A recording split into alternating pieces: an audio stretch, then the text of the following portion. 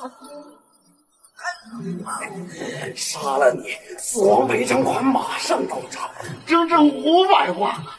哎，放心，你这辈子就知道洗衣做饭，无亲无故的，不会有人在乎你是活着还是死了的。我这么多年对你够不错了，你连个孩子都没有，我还愿意养着你，也该到了你回报我的时候了，是不是啊？跟老作死是吧？就算你他妈今天真死了，老子抬也得把你抬到花轿上去。彩礼我已经花光了，你现在就已经是乔大正的媳妇儿了。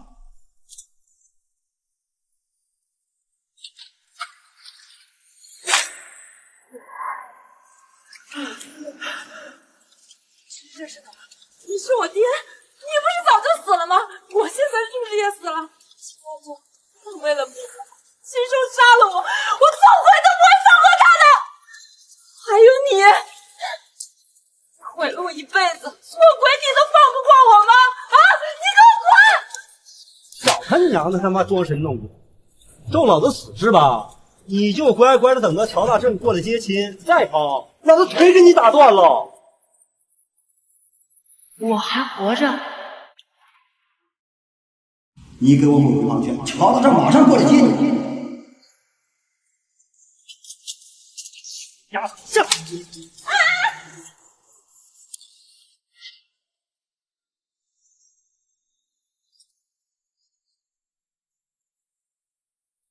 ！1980年，我回到了19岁，结婚的当天。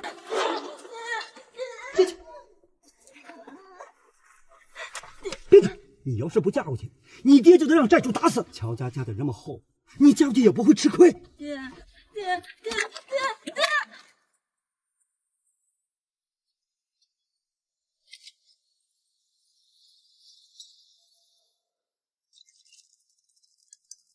贱人，老子怎么就娶了你这么个蠢货，倒个酒都倒不好啊！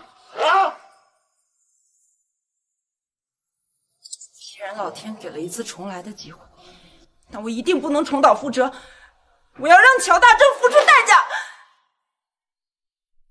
我还要独立自强。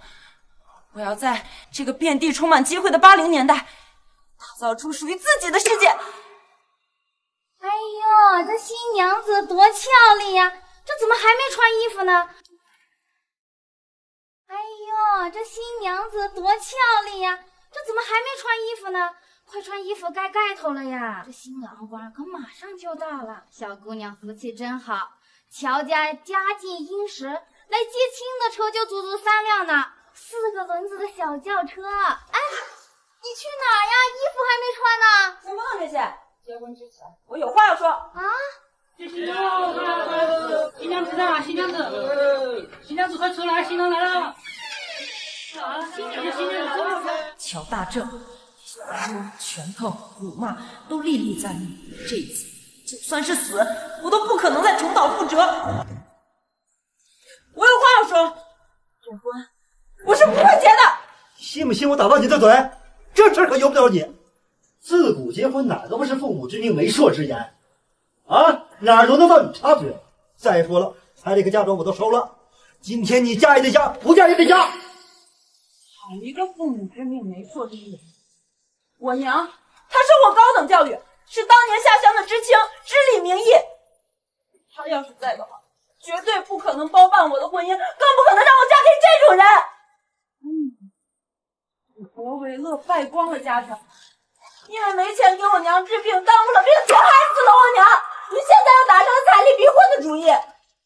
你说，像你这种欠了一屁股债卖女儿的人，配为人父母吗？你给我闭嘴！我不能闭嘴。而且，我也不能嫁给乔大正。否则，我肚子里的孩子算谁的呢？爹，你就算不心疼我，你也得心疼心疼你尚未出世的小外孙吧。你说什么？怎么怀孕了？不检点！大正这几个月都在外地，不会是怀了个野种吧？不知廉耻，水性杨花。结婚是谁？不结婚那就退彩礼！退彩！丫头，这反了你了！你自己嗜赌成性卖女儿，彩礼你就自己还，还有脸收人家电视机、收音机？要嫁人的话，你自己嫁吧。你拿了钱就想跑，我告诉你，门儿都没有。拿了钱就想跑，我告诉你，门儿都没有。邱大正，你来真的啊？贱人，你敢给老子戴绿帽子？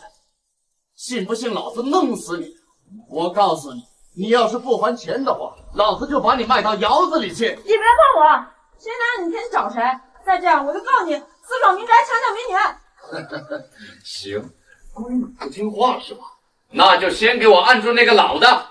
你要是不还钱的话，我们就把这个老头打死。行，打死他，打死他太不赌了。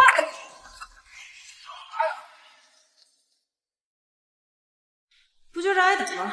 他赌了一辈子，这是他应得的，我绝对不能心软。可是他毕竟是我爹呀，他，哎呀！住手！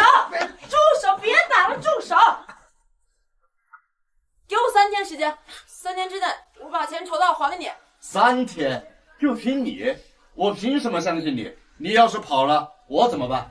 那这样，作为抵押，我把房契和户口单都给你，等我筹到钱，我找你赎回来。行，3天啊，我记住了。刘福光啊，刘福光，你这个不孝的东西！那房契和户口多重要，你怎么能这么轻易的抵押给他们呢？那我眼睁睁看着你被打死好了。呸！我被他们打成这样，还不是因为你呀？要不是你不嫁，出来胡言乱语，他们能把我打成这个样？我告诉你啊，这个钱我早就花光了啊！你要是还，我不拦着你啊，你自己还。钱我可以帮你还，但是以后如果你再赌，我就把你手中肚子喂走。你敢？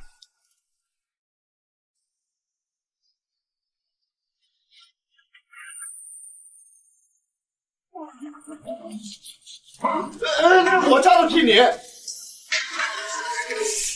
我陪着你们，可以吗？3天的啊，不急不急啊。福光姐，你爹收了人家整整700块钱，还有4件套。就拿里边最不值钱的收音机来说，那我在纺织厂，我不吃不喝，我2个月我都赚不到，你拿什么赚呀？靠体力当然赚不到啊，所以啊，人得动脑子。跟我走。那赚钱的路子就在这里呢。啊！一串珠子卖了8000块，这辈子都不用愁了。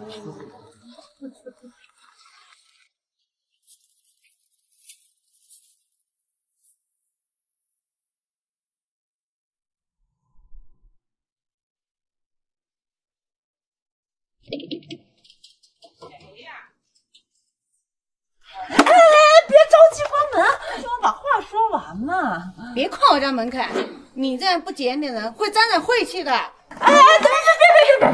哎呀，您大婶，您瞧您这话说的，那您都不知道我来找您干嘛是吧？那我晦气，那钱不晦气。那你来做什么？您手上这珠子卖不卖？有毛病吧？这珠子可是我娘给我的，少打我主意，不卖不卖。10块，10块不卖。那你怎么着才卖嘛？20。20。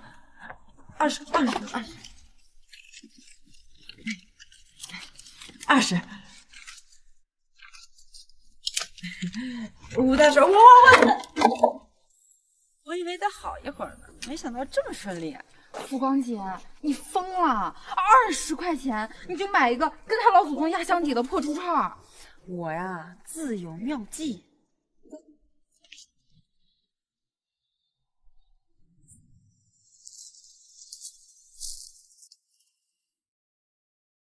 呸！不要脸的臭娘们，有男人还搞破鞋！今天不把你打得眼睛鼻子分不清楚，我们就不姓乔。福光姐，这怎么回事啊？什么怎么回事？跑啊！臭婊子站住！等一下！给你借的10块钱，还有我的700块，我托付给你了。他们冲我来的，没事别怕。那个你往左边跑，我往右边跑。你回去以后马上报警啊！好，那边，左边那边。走。怎么办？临近清明，只能去那里赌一把。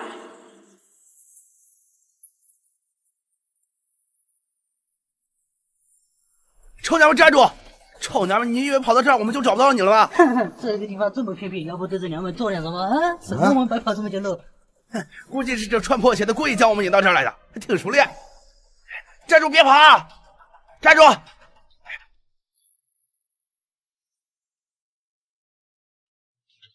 没事吧？哇，好气派的车呀！我不看车什么呀？从外面过来好多。哇，真气派呀！宋老师在省城当千夫长的儿子回来了，可不是嘛，年年清明他都回来祭祖。赌对了，临近清明，宋云安在家。赌对了，临近清明，宋云安在家。跑啊！怎么不跑了？搞破鞋，臭娘们，跑啊！对面5多能帮的男同志们，来我家有什么事吗？哟，这儿还有个男人，想必就是这娘们的小好吧？乔老大交代过了，找到这娘们就打死他。只要他老爹不还这个聘礼，他就是乔家的人，打死也没事。各位，我听明白了，是因为这姑娘家收了聘礼，你们就自动觉得她就已经是那个乔家的所有物了吗？不然呢？少跟这男人废话，跟他一起打！3个人呢，打什么呀？快走！站住！别跑！站住！别跑！等等，这位同志，转过身去，不用看，也不要怕，放心交给我。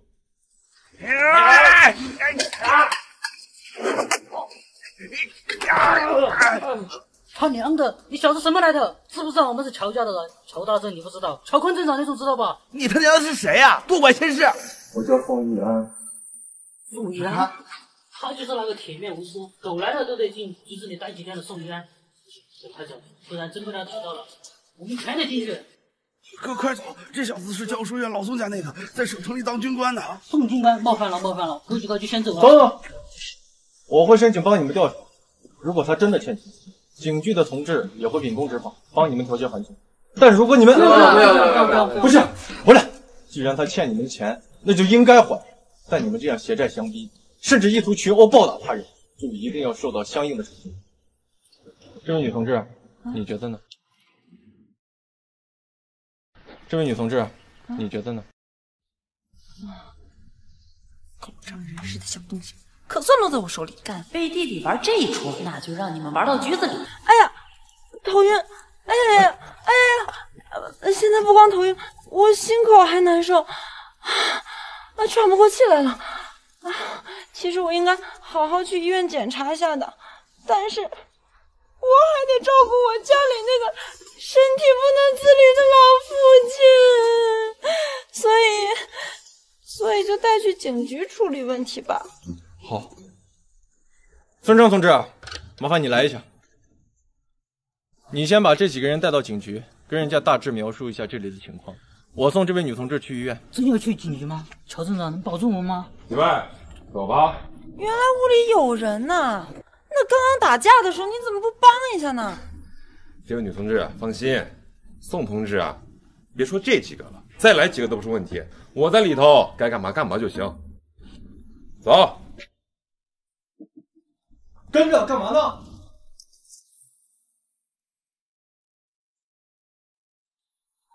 福光姐，我喊柳叔来帮你了。刘福光，让老爹大老远的来救你的命，我看你是想让我看你那狗破鞋吧？还有你，我闺女肚子里的孩子是你的吧？臭小子！我闺女肚子里的孩子是你的吧？臭小子！哎呀，爹！怀孕是我为了退婚骗乔家的，而且这位是宋军官，刚才就是人家把乔家来找麻烦的人赶走的。你要是还指着我还乔家的钱，你就别在这空口白牙的造谣。你说什么？宋军官？哎呦，是军官呐！军官好。哎呦，你看人家哈，年纪轻轻就当上军官了，娶媳妇了没有啊？还没有。姑娘，既然你不愿意嫁给乔大正，那就嫁给小宋同志。小童同志，只要你把乔家的聘礼还上，我就把闺女许配给你。哎，我能做到这个主。爹，你胡说什么呢？你还有更好的办法吗？你一个人能把乔家的聘礼还上吗？你和乔大正结婚，你不愿意，哎，那咱就换一个，到时候把聘礼还上。这位大伯，谈婚论嫁是要建立在感情基础上的，你要尊重你女儿的意见。包办婚姻是不受法律保护的，你女儿既然不愿意，你就应该把人家的聘礼和钱退回去。退回去？要钱没有？要命一条，反正这个聘礼我是收了，还不上你就嫁过去。可你女儿根本不接受这样的事情，也并没有收聘礼，你收了聘礼就应该给人家退回去，而且你也没有资格要求她必须要嫁给谁。当事人不自愿的婚姻是不受法律保护的。我的女儿，我把她卖给谁，还不关你一个外人的事儿了。再说了，这个钱呢，我早都还赌债了，毛都没有。什么？你还赌博？这简直是太不像话了！不行，你这种行为必须要接受警局的思想教育。不行，你这种行为必须要接受警局的思想教育。孙川同志，你来的正好，把这位大伯也带到警局。啊？送警局啊？姐，你可别心软，你爹都把你害成什么样子了？爹，那只能委屈你进去认真改正一段时间了。什么？你个死丫头，你就眼睁睁看老爹被他们送到局子里去？得嘞，老爷子，走吧。你父亲的事儿，我只能跟你说声抱歉了。他这种情况，接受思想教育加以改正是很有必要的。无论是对他以后，还是对于你们整个家庭来说，他都必须要接得住。同志，你说的太对了。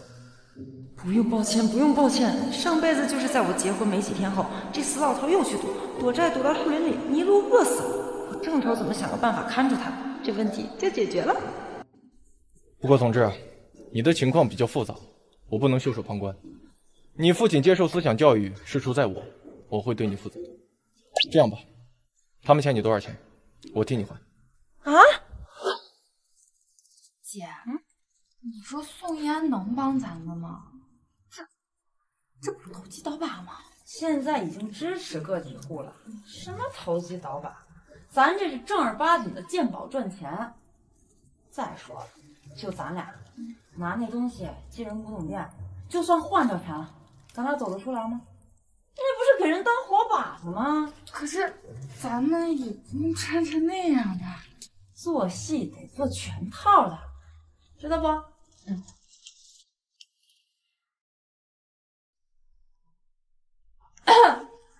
老板，我们老板有个好东西，你收不收啊？先看货，敢问您的本事？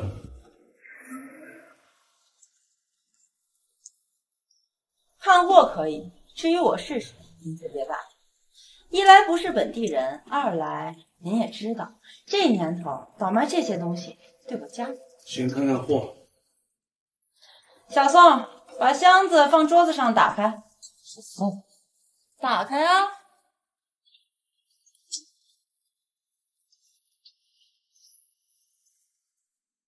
这人看着有点眼熟啊。见过货了，那我们的合作也得看老板能不能吃得下这货。先简单报个价吧。从试试看。 4000到5000啊，够我玩呢。当年我可听说这个黑心老板拿3块钱买走吴大娘的手套，转手卖了8000多，得先占一下。我把老板当能合作的朋友，老板把我当不懂行的小女孩。既然这样的话，也没有什么聊的必要。我们走。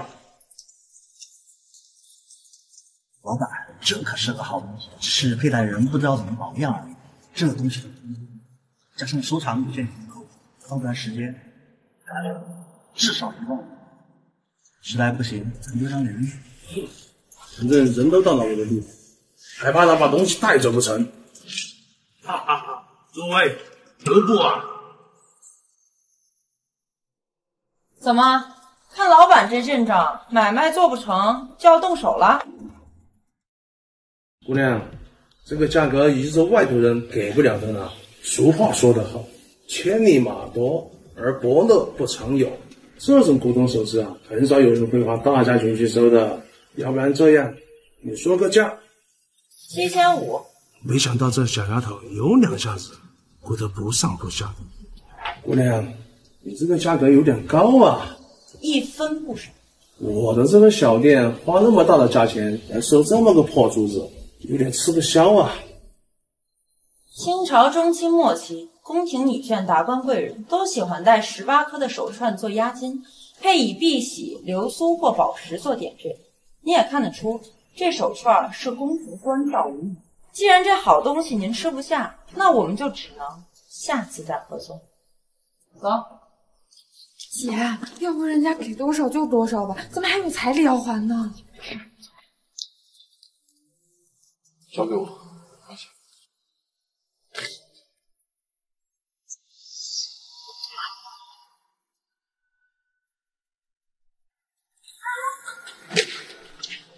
这打法不像是一般的保镖啊！难道……老板，我想起来了，这个男的是城里当军官的宋烟。该死的！你怎么现在才说？住手！太没礼貌了！要不然这样，我也是一个惜宝之人，新鲜物1分不少，您看怎么说？是你说的惜宝。能让上将放下身段当保镖的人，不是家财万贯，就是是非飞天。我看怎么知道。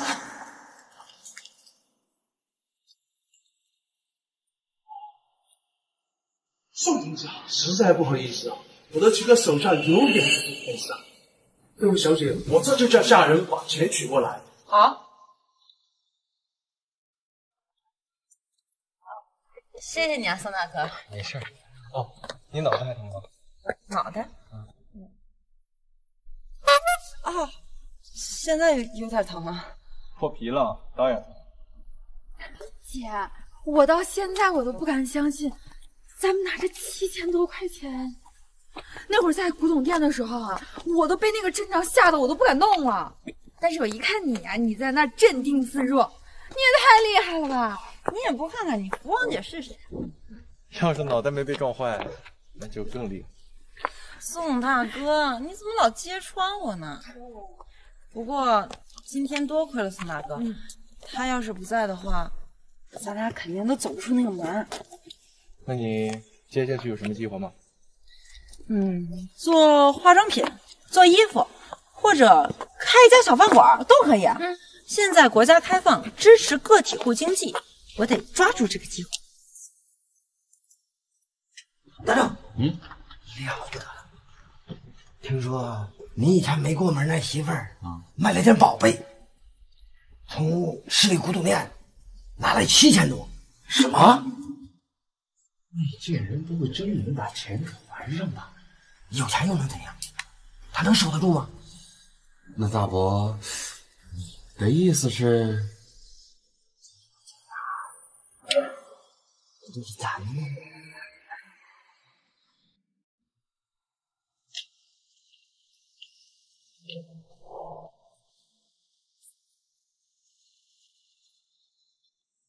我的天，这么多钱呀！你发财了？是他的，不行，我得把人家钱还给他。你等等，我出去一趟。放这儿就行。啊，姑娘，我们放这儿了啊。哎，谢谢师傅。好，我们走了啊。哎，麻烦您了。我的钱除了还乔家的，剩下足够租一家铺面。然后办好营业执照，买材料，开成衣店了。姐姐，外面有个大哥哥让我进来跟你说，3天已经到了，要是还不还钱的话，房契他就不给你了。小朋友，你说的那个大哥哥还在外边吗？在。行，姐姐出去看看啊。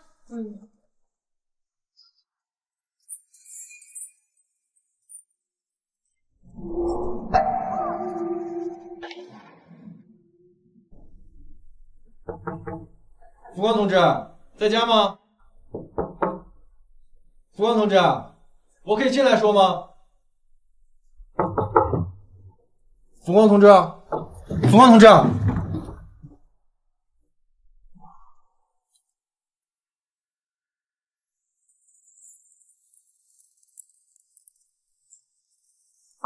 哟，行了。这里是哪里啊？他们是乔家的人，乔家竟敢绑我！钱呢？ 700块彩礼我会还你们的，但是你们敢对我怎么样的话，我让你们牢底坐穿。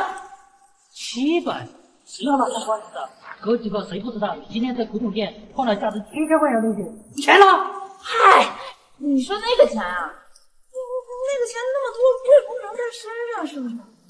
要不这样，你先放我回去，我回家给你拿点，行吗？屁话，把你放了，你跑了怎么办？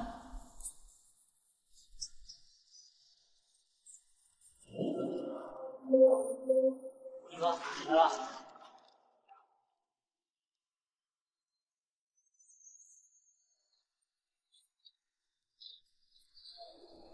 乔大正，你敢绑我？绑你怎么了？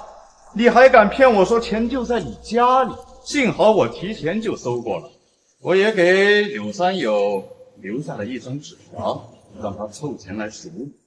接下来这段时间，你最好不要给我搞什么花样，不然我让你生不死。对了，他身上你们两个搜过了没有？郑哥，她可是您的女人，我怎么敢收身啊？这么一个搞破鞋的女人，肚子里还怀着别人的种，也配当老子的人？下手搜！那我可就收了呀！我警告你们，我跟宋延安关系匪浅，你们要是敢碰我，宋延安不会放过你们的。我好像跟孙先生很熟悉，好像真有一腿。你还真说对了。实话告诉你，我肚子里的孩子就是宋延安的，所以我劝你们最好别动我。我肚子里的孩子就是宋延安的，所以我劝你们最好别动我。那又怎么样？强龙难压地头蛇，就算他们两个今天把你这个贱人给睡了，宋延安又能怎么样？给我搜！你别碰我！你别碰我！别碰我！还真有钱啊，郑哥。那接下来就等他们人把剩下的钱给拿回来。郑哥，漫漫长夜，这小妞你又不喜欢，要不便宜给我们哥俩，给他点教训看看。你们左右不过是图财要钱，我给你们就行了。但是你们要动我的话，我死都不会多给你一分的。你要是不说呀，我都快忘了。柳三友因为700块钱就能把你卖了，他怎么可能会花5000块钱来赎你？不如这点钱就当做兄弟们的施工费。既然剩下的拿不回来，那就让兄弟们好好尝尝宋馆长女人的滋味吧。哈哈哈哈。这些人呐，心眼儿挺多呀，还想跑？既然这样，我就让他们两个好好教训教训你。你不喜欢搞破鞋子？这下我让你等个够！你们两个给我往死里玩，让他见不到明天的太阳！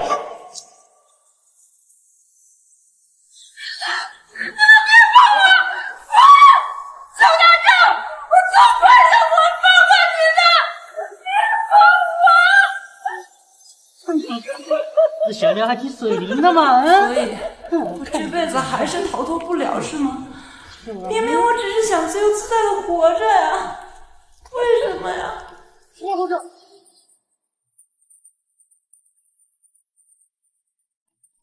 郭同志，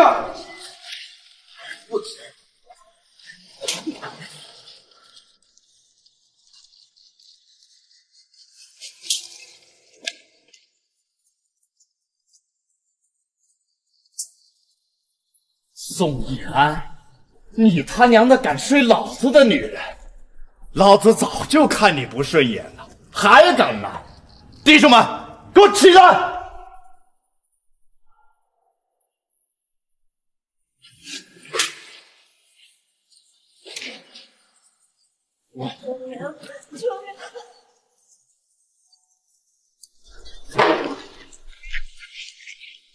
我去！罗大寿，你可真是你就不改了！延安同志，你听我说啊，我们还没对您女朋友做什么，您就来了，您就网开一面吧，就开个玩笑。开玩笑？那我也和你们开个会。起来，都给我蹲着！双手抱头。好了，现在诸位可以大喊救命了。警局的同志就在附近搜救，你们要是能成功引起注意的话，他们一定会来把你们救回警局的。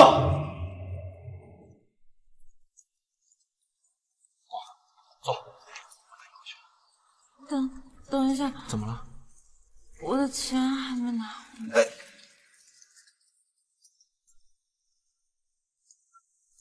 你终于醒了，再不醒就要错过早上的服药时间了。这倒也大可不必赶上，现在再睡会儿还来得及吗？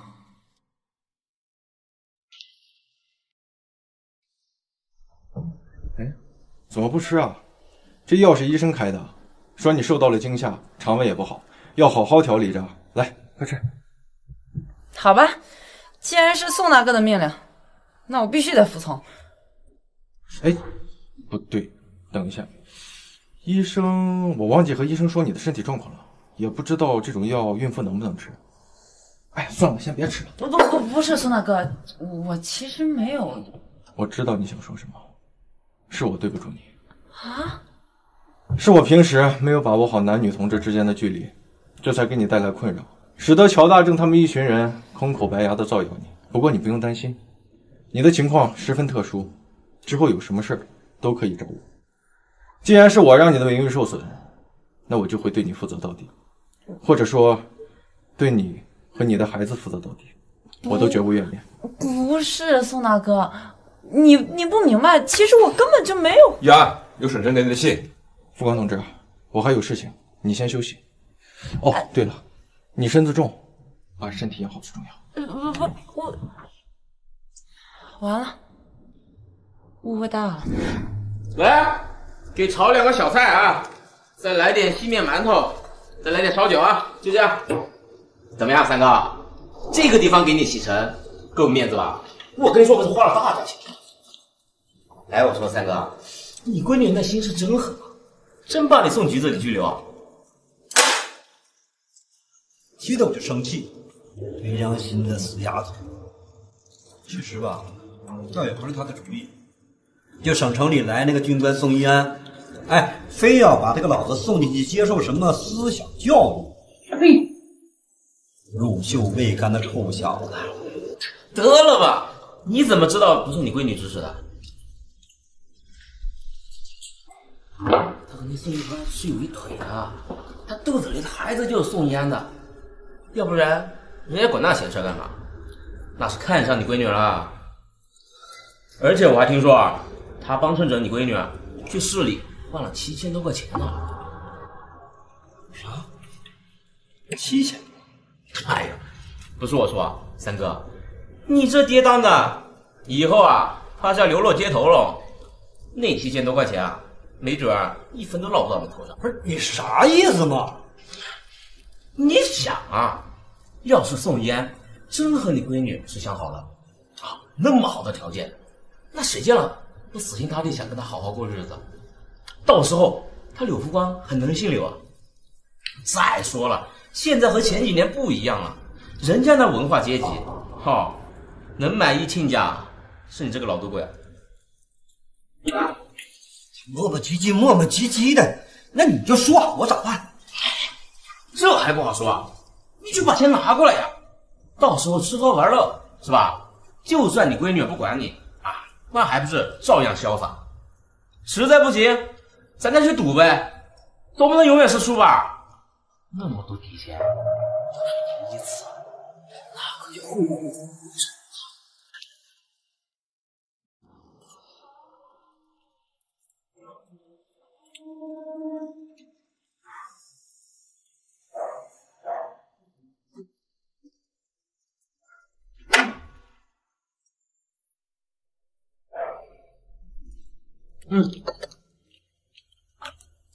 喏，这个给你，你往饭里放一放，一头牛都能放倒。到时候啊，你拿了钱，你闺女能把你怎么着啊？这一次啊，你没偷没抢，拿自家的钱那宋一安啊，你无话可说。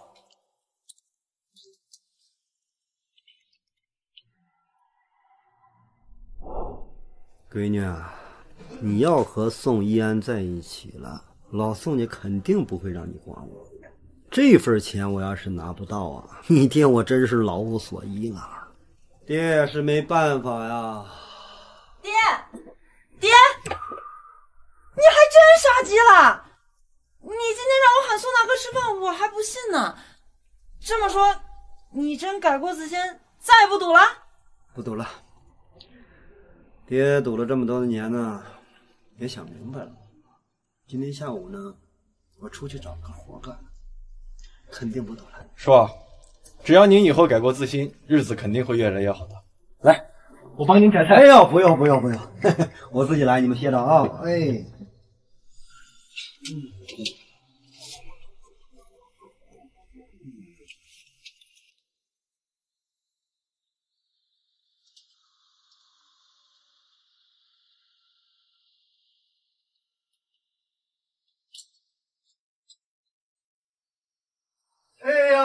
哎呦，闻着好鲜呐！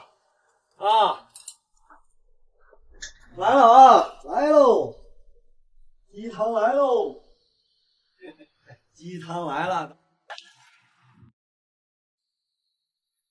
鸡汤来了，咱们开饭了啊！哎呦！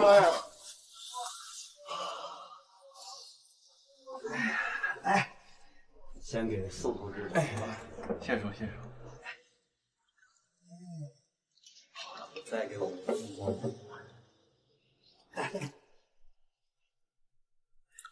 来呀，喝呀！你尝尝我的手艺。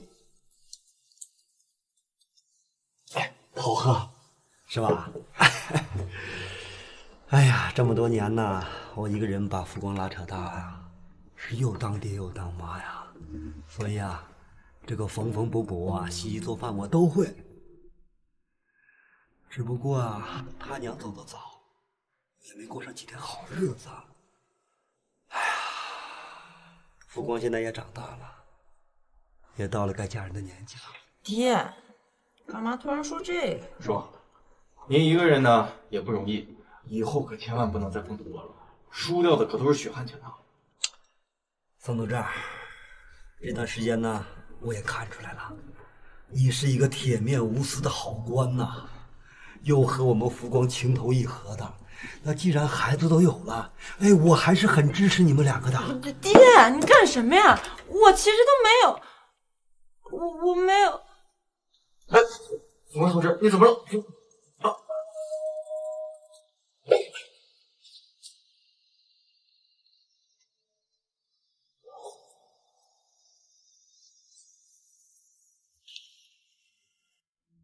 谁敢死啊？疼啊！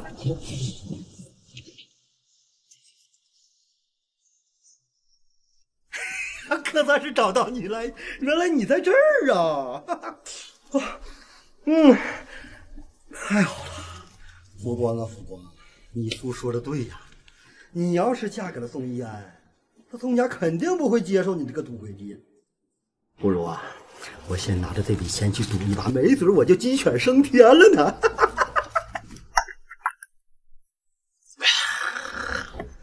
这次事情要是办好喽，柳福光那些钱我们拿到手，少不了你的。蒙汗药啊，我已经给柳三有了，他那个脾性啊，绝对会拿钱来赌的。大正还在牢里呢，我绝对不会饶过他们的。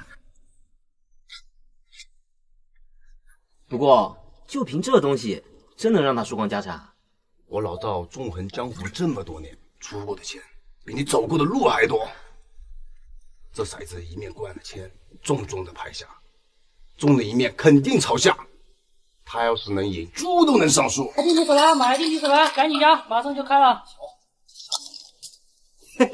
小，呀，可以，三哥，运气真好啊，又让你给压中了，连老赵这么牛的人都让你给干趴下了。赌钱嘛，有输就有赢。来，压大压小，买进去手，开始下一把。这把压大。哎，三哥，你今天运气这么好，敢不敢来把大的？咱们都压下，横宰老赵云。输了咋办？哎呀，你怕什么呀？今天财神爷罩着你呢，你要是不压，都是不给财神爷面子。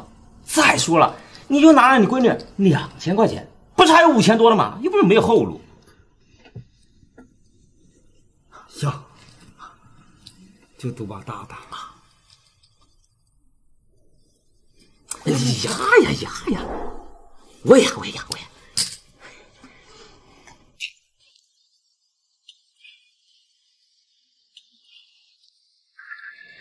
咋？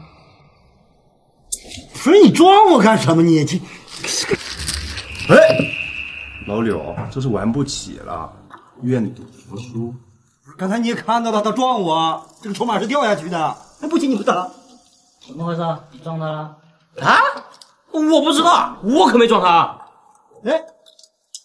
不行，我得拿回来。干什么？这位客户，我们可是小本生意，你别找事啊，不然我门外那些打手可不是白养的。没搞事儿，你拿去。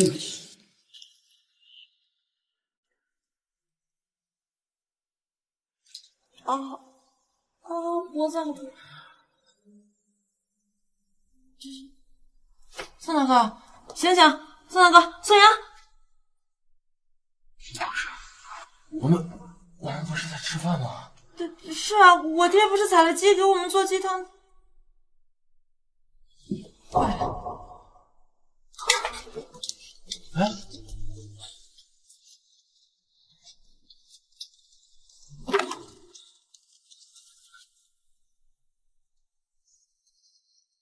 我们在桌子上睡着的间隙，你家里进贼了，那你父亲他才是那个贼，他拿了钱，现在估计正在赌场里一掷千金呢。气死我了！那我们趁着他钱还没输光，去赌场把他给找回来。钱呢？输光了。你全都输光了？那可是2000块啊！输光就输光了，凶什么凶啊？你倒是找了个好婆家，你爹我没有半毛钱傍身，拿你钱怎么了？再说了，你不是有7000多的吗？我才拿了你2000，一副要吃你爹的样子。赌博债务不受法律保护，说吧，那钱给了谁？我们去找他要回来。要回来？他们那么多的人，我们能打过他们吗？你以为我不心疼啊？你要是真心疼，你就不会去赌。你一而再、再而三的害人害己，你根本就不知道你每次挥霍意味着什么。如果我没有骗你，我怀孕了，我真的嫁给乔大正了，你知道以后我们就……算了，刘三友，我告诉你，从今天开始，我没有你这个爹，你也没有我这个女儿，我要跟你断绝父女关系。既然要断绝父女关系，你就别管我。你再管我这些事儿，你信不信我抽死你？好，我不管，我再也不管了。福光同志，叔，你可真是我！哎，福光同志。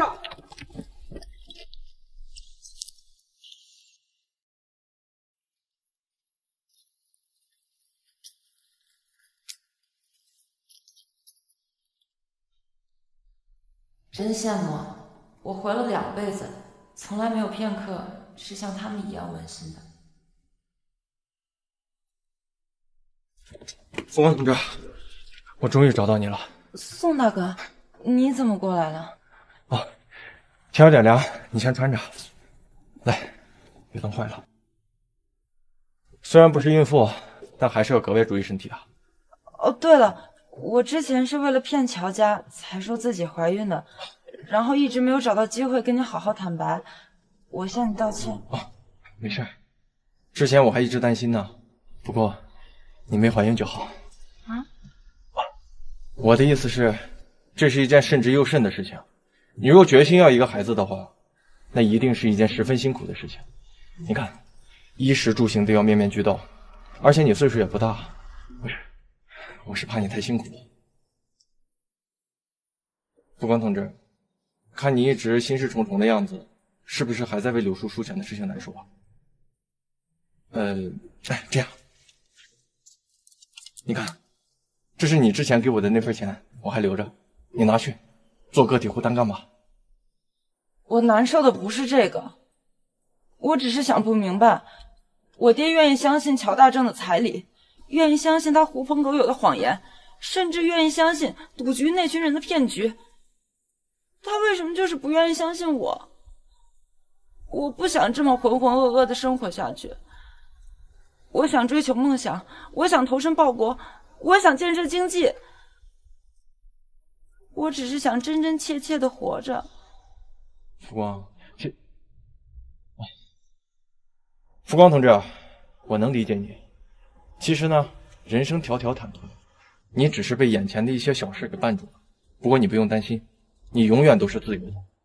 你可以成为一名军人，也可以个体创业，寻找自己的价值。当然，你也可以成为一名会计、演员、设计师，成为一切你想要成为的。不过这些都需要建立在一个基础之上，那就是你要相信你是自由的，不必为任何人改变自身的决定。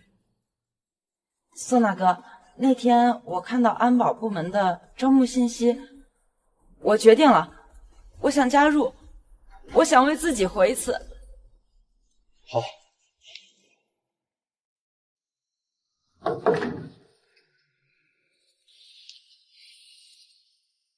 您来这里是有何贵干呢？有荣光是吧？我姓陈，你可以叫我老陈。我来是因为这个。这个手串没有任何问题，希望陈老板也可以在商言商，别来找我的麻烦。不是，有小姐误会了。我知道这珠子是您收的，就觉得你年纪轻轻就有这样的好眼力，是个可塑之才。如果有小姐愿意从事我们这一行的话，我的古董店随时欢迎你。这是我的名片。谢谢您给的机会，不过我现在有更想去做的事情，所以只能谢绝您的美意。但是作为报答，我必须得告诉您，您生前的这块玉牌应该是和手串一起在市里的古董店收的吧？这块玉牌从年代和材质上看不出任何问题，但是它的做工不太严谨，所以极有可能是现代。厉害呀！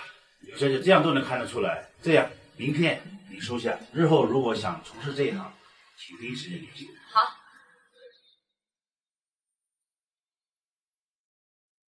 大姐，不好了，那个刘叔叔写了检举信给省城，说孙燕教唆你不给他养老，给他举报了，现在已经来了人，要停他的职了。那个，你快去看看吧，刘叔叔还闹着要跳河呢。什么？哎，你怎么了？哎，你看这不是抖上有吗？怎么这脸闹着要跳河嘞？哎呀，有病过来！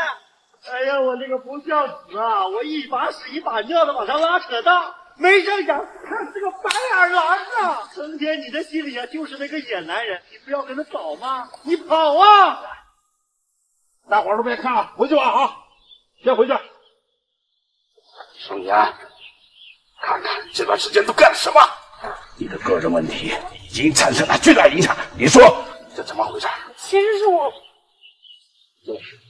我会处理好这次问题。叶安，你听我一句劝。清官难断家务事，说不定年底你就升迁了，何必趟这趟浑水？再说了，到时候人家不警告我，说你教唆女儿，你怎么办？行了，听我的啊，这事儿别更掺和。同志的申请资格，我会驳回。不是，我绝对不能因为顾虑个人得失，就不顾虑福光同志的真实情况。宋女儿，真要一意孤行，我马上回去下发停职通告。周老师，我知道您是在为我。但正是因为这件事情不好办，我才更加不能坐视不理。至于您说的停职决定，我也欣然接受。但就算要听我的指示，这件事情我也会负责到底。你还知道来呀？啊，你还知道你有这个爹呀？整天和那个宋家里当官的鬼混，你不要和他远走高飞吗？你倒是飞呀！你别管我了啊！就让我死了算了，跟影儿哥都让我亲家。您三番五次的利用我，骗人家彩礼，还说要卖了我去还股债，我不愿意，您就打我。现在好不容易有钱了，我说要做个买卖给您养老，结果您呢，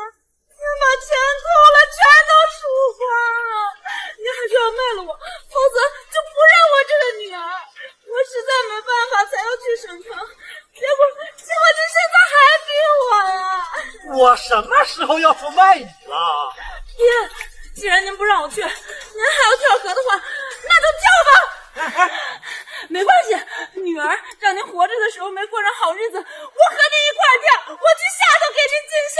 您放心，房子我已经卖了，您喜欢什么样的棺材，喜欢哪块风水宝地，您现在就说，这么多人都听着呢。您说呀。您说。哦，我知道您没有什么要求，那女儿就算死了也安心了。那就别耽误时间了，跳吧！还看着干啥呀？快跳啊！不跳了，你不跳我跳！干啥呀你呀？我演了这么久，给你递眼神，你怎么看不懂啊？你跟他说说，找个台阶下不就完了吗？因为你眼睛不舒服。怎么样？没事就好。周老师，您看他这个情况确实有点特殊。那也不行，别以为演了一场戏，我就能让他进入安保部门。叶安啊，我没想到你竟然和他一块骗我。停止报告，今天晚上你就会收到。刘福光同志，你趁早你的申请也不用写了，我不会通过的。怎么办啊？这下害得宋大哥停职了。抱歉，要是我能及时看懂你的眼神，今天就不会闹成这样了。宋大哥，你觉得周老是个怎么样的人啊？周老师他严肃认真，平时最讨厌别人说话拐弯抹角，所以我们今天算是触碰到了他的禁忌。其实办法倒是有一个，但是我承认有赌的成分。你敢不敢信我一次？忍刀。说，有个帮助。小兰跟我说你有话要亲自说。我要说的是，如果所有的人都跟您一样趋利避害，不分青红皂白就给人下处分的话，那我对您真的是失望至极。我不加入也罢。王同志，你明白你在说什么？他就是被我当然知道我在说什么。告诉您，听您这语气，心虚了，恼羞成怒了。你这个同志真有意思。我心虚什么？其一，文件上特意写明，加入安保部门只看是否自愿，但您却怕与我父亲纠缠不清，就一笔否决了我的加入资格。其二，您清楚的知道，在这件事情里，我和宋一安同志行了正坐的直，但是您却趋于口舌之交，胡乱停止。您在心虚什么？您自己心里不清楚吗？你居然敢这样提我！我当然敢，实事求是有什么不敢？就算是敌人把枪抵在我的头上，该说的话我也要说，不该说的我死都不会屈服。周老师，事到如今，我也必须要告诉你，这事儿您处理的确实不好。你就这么想加入？对。刘福光同志，真的是女中豪杰，好多男同志都不敢站出来指正我的错。既然这样，我就给你一次机会，但前提是要处理好你父亲的事情。那您真的愿意让我加入安保部门啊？叶安，刘福光同志的情况很复杂，务必保证安抚他的父亲。是。谢谢周老师。尚程程，你别在我家里待着啊！你给我滚出去！还想惦记卖我的房子，这把你出息的！对，我早就卖了，而且我钱都没要。人家说了，棺材做好就给送过来，顺便就把这房子收了。谁成想，咱也没死成，不是？姐，你真把这房子卖了？我没卖，我骗他的。这房子这地段，谁有钱会买这种房子啊？福光同志，收拾的差不多了，我们就走吧。行。对了，梅花，你今后什么打算？姐，我没你那么有勇气，我也不敢去城里，我就帮家里做做农活。啊，还有一个事儿，他们给我收了个亲，估摸着国庆左右就结婚了。说亲不行，上一世梅花的婚姻并不太好。不过要是这一世梅花老公也不一样呢，我岂不是拆散了两人的婚姻呢？哦，对了，梅花，这个你拿着，拿着，以后有什么事儿你就带着这东西过去找我。你看看人家梅花多好，闺女家到了年龄就得嫁人享福，我就纳了闷了，你折腾个什么劲儿呢？叔，您这话可不对啊！人各有志，做自己喜欢的事儿，成为自己想成为的人，那才叫享福。不，你别在家里待着了，什么时候你碰了一鼻子灰，到时候你就乖乖的跑回来了。走吧，福光。福光姐，怎么？祝你成功，你真厉害。我走了。没有勇气，但很羡慕你。哦，对了，你上次说想托我找一些相关的书籍，我帮你找到了。谢谢。哎，小柳同志，你找这些书是做什么？之前学过吗？是我母亲，她在知识家庭出生。她说我有个舅舅是这方面的行家，她也就知道一些。我每天跟着她耳濡目染，我也就略知皮毛。人嘛，活到老学到老，我也没什么别的特长，就想着从这方面学起。哦，这样啊。福光同志啊，其实你父亲他归根结底还是舍不得你的，之后可以多寄一些信给他。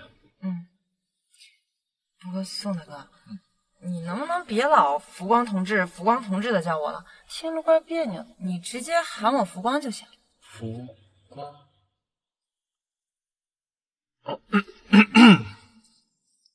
好。哎呀，我觉得昨天我们去吃那家餐厅挺不错的。我也觉得，是吧？咱明天又去。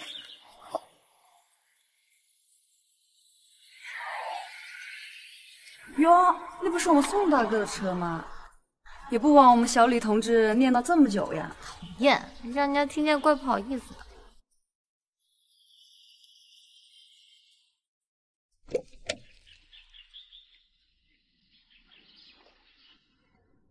哎，那女孩好眼熟，好像在哪儿见过。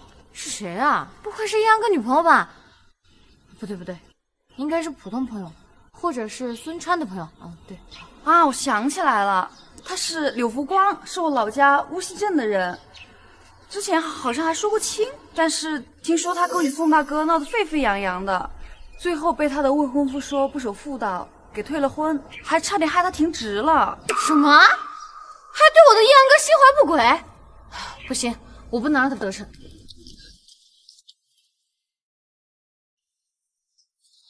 爸妈，叔叔阿姨，依安回来了。依然回来了。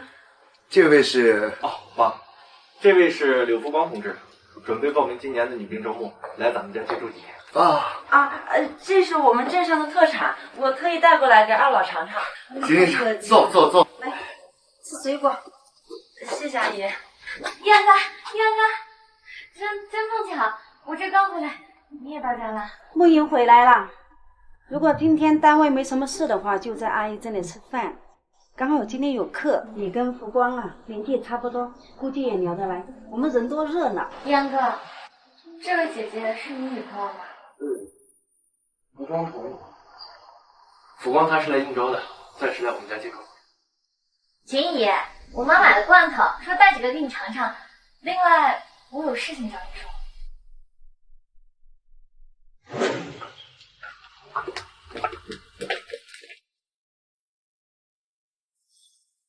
哎，你这孩子好好的叹什么气呀？秦姨，我主要是怕燕哥被蒙蔽了双眼。这话怎么说？我听说呀，那个柳福光他之前和人说过情，可后来他嫌弃人家没文化没前途，一直纠缠燕哥。再后来啊，事情败露了，那个未婚夫就和他退了婚。哦，对了，前几天在镇子里，他还差点害得燕哥被停职了。这怎么可能呢？依然又不是那种没有辨别能力的人，他不可能去做这种拆散别人的事情。所以说呀，我怕就怕的是燕哥他就是被蒙在鼓里的。梦莹啊，我们只是听说，还不能妄下定论，得了解了解才是。那要不这样，秦姨，您不是有个朋友还在乌溪镇上住着呢吗？带他去打听打听。对呀，他每个周末都要去省城看他儿子，要不然我现在去跟他说说。这个柳福光，幸亏秦姨找头像去打听了一下，他品德败坏成那样，还敢觊觎我的叶安哥。你真的告诉秦阿姨了？这样会不会太过分了？我绝对不能让叶安哥着了他的道。再说了，这才哪儿到哪儿啊！我给他报名了这一次抗灾的志愿者，估计啊，明天就该过这桥了。嘿，他以后和叶安哥可是见不着面喽。梦云，要不咱们还是算了吧。这次南方流感来势汹汹，我怕柳福光慌。怕什么？不就是感冒咳嗽而已，还能死人不成？我就是不想让他再和叶安哥接触了。妈，李安呐，妈跟你说个事。妈，你说。之前不光有个未婚夫，你知道吗？我知道。那你知道还？妈，你到底想说什么？这件事情我找人打听了一下，大概的情况我也知道。没跟你爸说，你自己小心。难道外面的人怎么说你不知道吗？反正我是不会同意你们在一起的。妈，你说什么呢？怎么又扯到这块？我和福光同志身正不怕影子斜，人家从来就没有对我有过什么背叛之情。那你呢？有没有？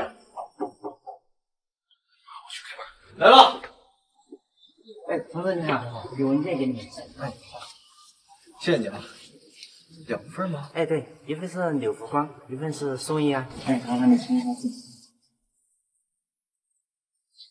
谢谢您，辛苦了。奇怪，我也没什么文件呢。柳福光同志，支援阜南抗击流感通过书，可是我没报名啊。难道是弄错了？我大概知道了，你报名参加志愿者的事儿，很多人不知情吧？你怎么知道？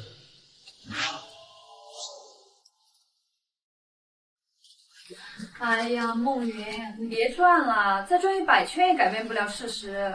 早知道一安哥也去，我怎么样也不可能给他报名的呀！搞了半天，给他人做了战役啊，气死我了！哎呀，歇歇吧。不行，我也要去。啊？辛苦各位志愿者同志了，今天你们就暂时先坐在这里，等到下灾区的时候，你们一定要做好自己的防护。好，麻烦你了，请吧。走，走吧。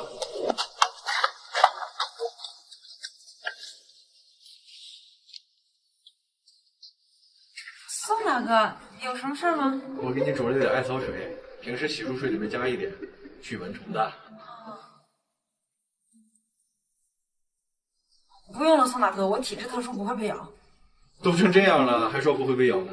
你不要见外，来，我先帮你熏一下蚊子。不，宋大哥，差不多了吧？不够，远远不够啊！你放心，艾叶多的是，不客气。宋大哥，真的差不多了，这烟雾太大了。这烟雾大了才有效果啊！别急。哎呀，不行了，宋大哥，难受，我喘不过来气了。啊，宋大哥，怎么样了？宋大哥，收手吧！你再这样下去，蚊子没熏死，我就先被熏死了。你又骗我，害我担心。那我不这样，你怎么灭掉了？这东西好，这东西好。哎，宋大哥，我够阴的狐狸精，看我对付。麻烦2位同志把药送到村民家里，有严重情况记得上报。好。福光，做好防护，身体是革命的本钱，这身体好了才能为人民服务。好，谢谢。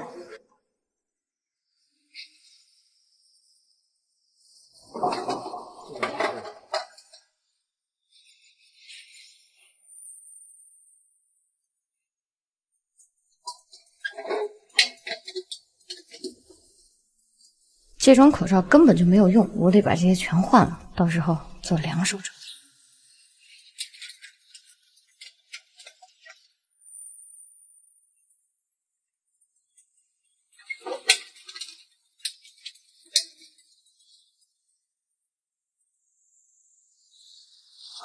哎呦，怎么烫成这样？孩子，你可撑着呀！药什么时候来啊？药来了！这个黄色是退烧的，蓝色是治咳嗽的，红色是治感冒的。您是从省城里面来的领导吧？你可终于来了！我们这边村里面人手也不够，药也不够，医生也没有。谢谢您。没事，不用谢，我们应该做的。那我就先走了，不打扰您了。赶紧给孩子吃药啊，注意防护啊！好，谢谢啊！现在啊，我们村药品告急了，已经没有什么药物了。周围去买到的药啊，有的花重金，我们村呐也没有那么多的钱呐。如果从省城往回调的话，又得耽误很多的时间。这样，您先给省城写支持单，这几天我来想办法凑药。宋大哥，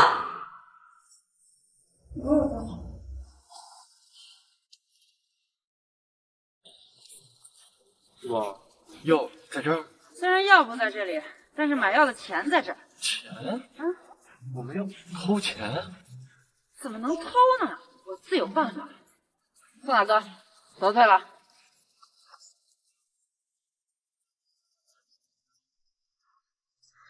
救命啊！宋大哥突然晕倒了，怎么办呀？师傅，你快过来看看呀！宋大哥晕倒了。这前几天还好好的，怎么就晕了？归根结底都是因为这次的灾情啊，没钱买药。您要不肯把玉净瓶借给我周转，宋大哥就只好把药给民众了，他就病倒了。我们还算好的，您去看看外面的村民啊，病的病，死的死，民不聊生啊！我佛慈悲，我宁愿自己病一场，换世人健康。哇，你几次来要这玉净瓶，就当送给你了吧？这些都是身外之物。这次可不是因为新闻看得多了，这是有些年头的宝贝。多谢师傅，那我就先把宋大哥扛回去了啊！谢谢师傅，您先走吧。谢谢师傅啊！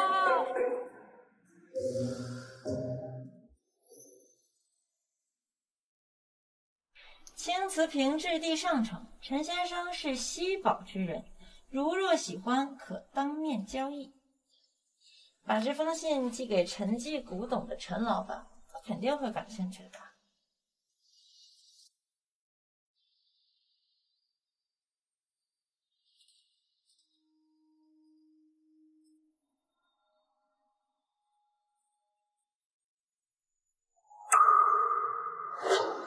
宋同志，柳佛光同志感染了流感，必须得隔离起来治疗才行，你心里得有个准。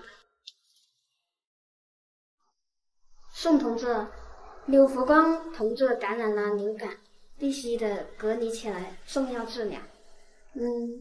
你心里得有个准备。怎么会这样啊？是不是只是普通感冒？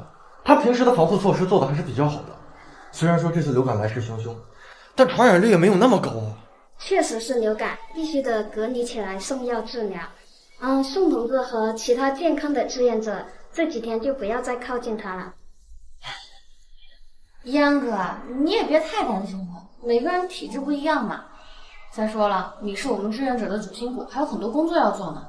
要不这样吧，你要是不放心别人的话，就由我来给福光姐送药送饭，怎么样？还是我能帮。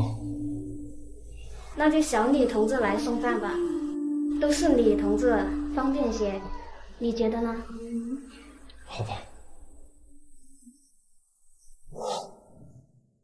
小李同志，24瓶90分的药后午餐，你记得给他拿过去。好嘞，您放心。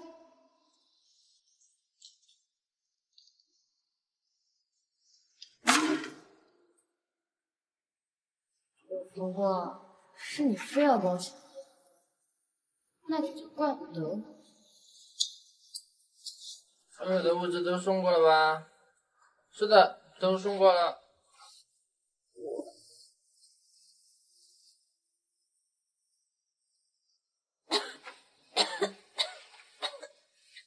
真是一语成谶，没想到真的病了，根本就没有人来给我送药。我起初只是觉得李梦云她是刁蛮任性，没想到她这是想置我于死地。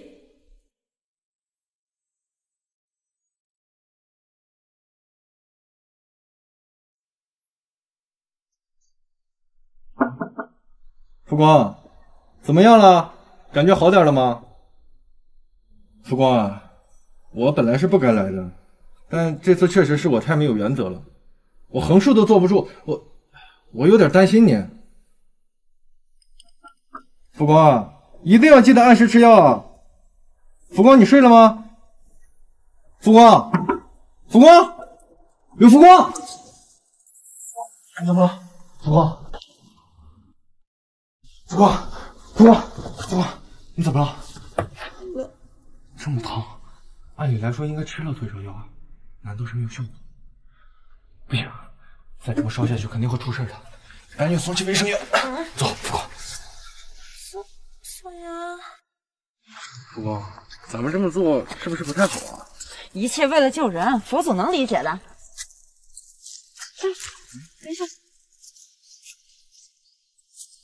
这好像是柴胡草，太好了，万一有救了！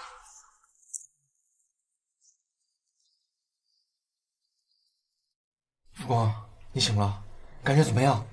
桌子上有柴胡草。哎，浮光，怎么没戴口罩？他这个体温没控制住，烧的有点厉害，得观察一段时间。要是引发炎症就不好了。都怪我，是我疏忽了。哦，对了，浮光迷迷糊糊中告诉我说那屋子里面有胡柴，我看角落里有一筐干草，就拿了一些。这是小胡柴，退烧用的草药。咱们可算撑到省城物资来的那一天了。李福光同志都变成这样了，还想着物资短缺的事呢。找到了小胡柴，听说他好像都是学医的，我学了那么久都不敢说认识全部草药，这可太厉害了。哎呦，没想到啊，你居然亲自给我们送来了物资，还在替我的村民们感激你啊！哎呀，应该的，应该的。我前几天工作不是忙吗？这几天空了，我得赶紧过来问问，有什么需要尽管对我开口。对。你啊，已经做了很多了。我啊，给省里面写了一封感谢信。哦，特别是那个柳福光同志啊，虽然自己已经病得很重了，还那么细心的为我们找到了物资，替我们整个村子啊撑过了这次的物资匮乏呀。你说的是乌溪镇的那个李同志？哎，怎么你也认识他？果然我是没看错啊。真是巾帼胜须眉啊！柳福光同志，我建议你标章会就先别去了，该得的奖跑不了，先回省城吧，去大医院做个全面的检查。你这烧虽然退了，但反反复复的不太稳定，别耽搁了。对啊，你的身体最重要。既然你们都这么说了，那我就只好放弃那些虚名。我就先走了。宋大哥，如果要是有什么我的奖章，你千万得帮我保管好了，我就靠这个信念活下去了。如果要是弄丢了，我心如死灰。好，肯定替你保管好。各位，今天我们在这里开会，主要是庆祝各位还有村子里的村民一起度过了这次流感，非常的不容易。尤其是柳福光同志，及时发现了药材，撑住了药材短缺。柳福光同志呢，虽然还没有加入我们的安保部门，但是为了表彰他的付出，我决定提前通过他的加入申请，并且颁发奖章。不行，周老，你被柳福光蒙蔽了双眼，他这个人人品有问题，根本就没有资格加入。陆渊，柳福光他不仅心机深沉，他还嫌贫爱富，觉得自己的未婚夫给不了他更好的生活，于是他三番五次的欺骗、纠缠严格，最后未婚夫识破，被退了婚。这话当真？陆渊，你不要不听我言。我说的句句属实。先这样，你让这个柳福光同志在这多留一天，我们先把事情搞清楚。好，是。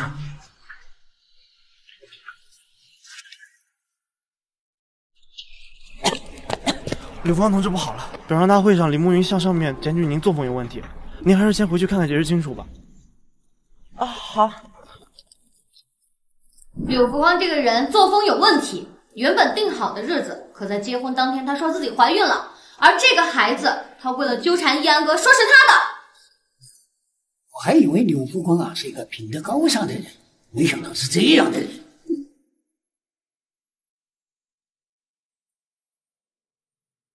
没有证据的话可不能乱说，这种事情要讲求证据。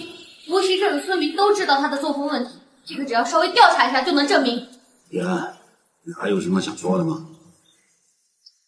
周老师，不是这样的，福光同志说她怀孕是为了反抗她父亲的报道，她父亲那人您也见过，想必能明白她的不容。而之所以这件事情牵扯到我，是因为我主动。别哥，你就是被他蒙蔽了双眼。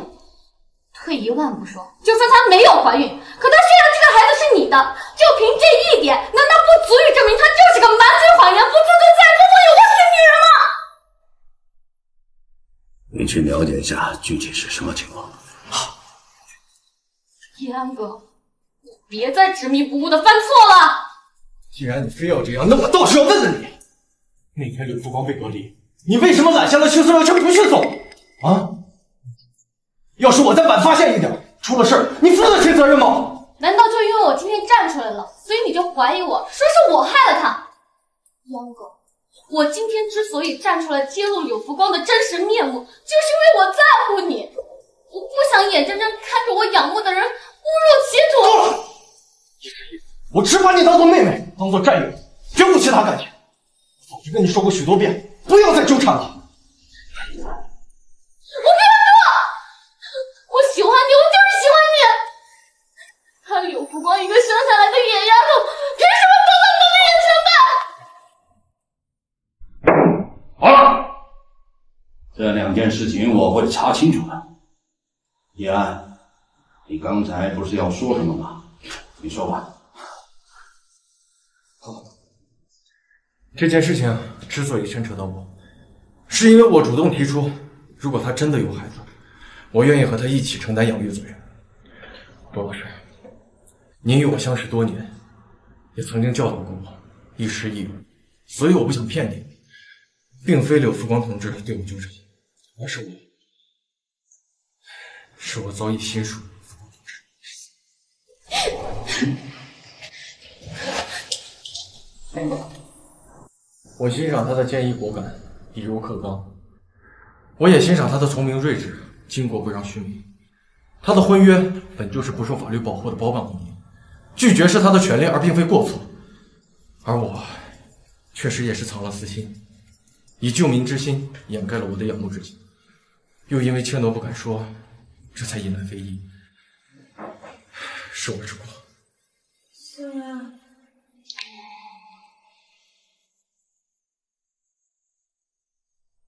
同样，他现在依然拥有拒绝的权利。我坚信，每个人都可以自由地选择自己的人生，这自由包括法律保护的一切权利。就此打住啊！虽然我们这个不是很正式的会议，但个人感情问题还是留到散会，你们自己讨论。柳福光同志，既然你都亲自来了，那就自己来领奖章吧。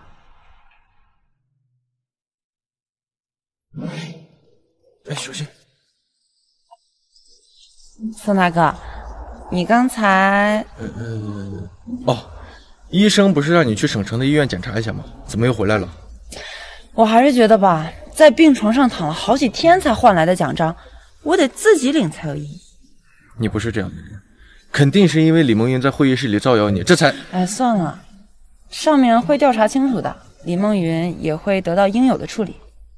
我是担心你的身体，这要是耽搁了……我真没事了，不信你摸摸，一点都不烫了。哎，奇怪啊，怎么样？烧到快39度了，你们怎么回事？我不是说了尽快去大医院做检查吗？我这里有紧急消炎药，他先吃一颗，马上去省医院。好，我抓紧这车子。应该没什么事吧？我从小发烧就比较严重。再说。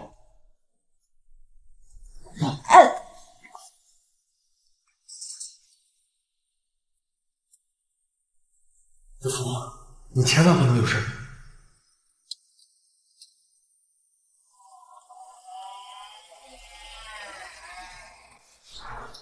大夫，自从他流感病愈之后，就一直在反复发烧。什么？抗原体吗？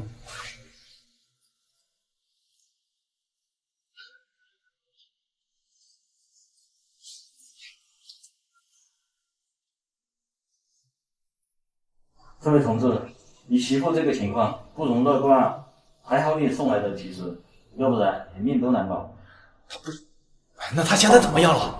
现在虽然脱离了生命危险，但肺部已经留下永久性创伤，以后要避免剧烈运动、劳动、刺激性气味。肺部永久性创伤，那就不能再参加严格的训练，也不再符合体检要求。他可能不能再加入环保部门了。他该怎么接受这个事实？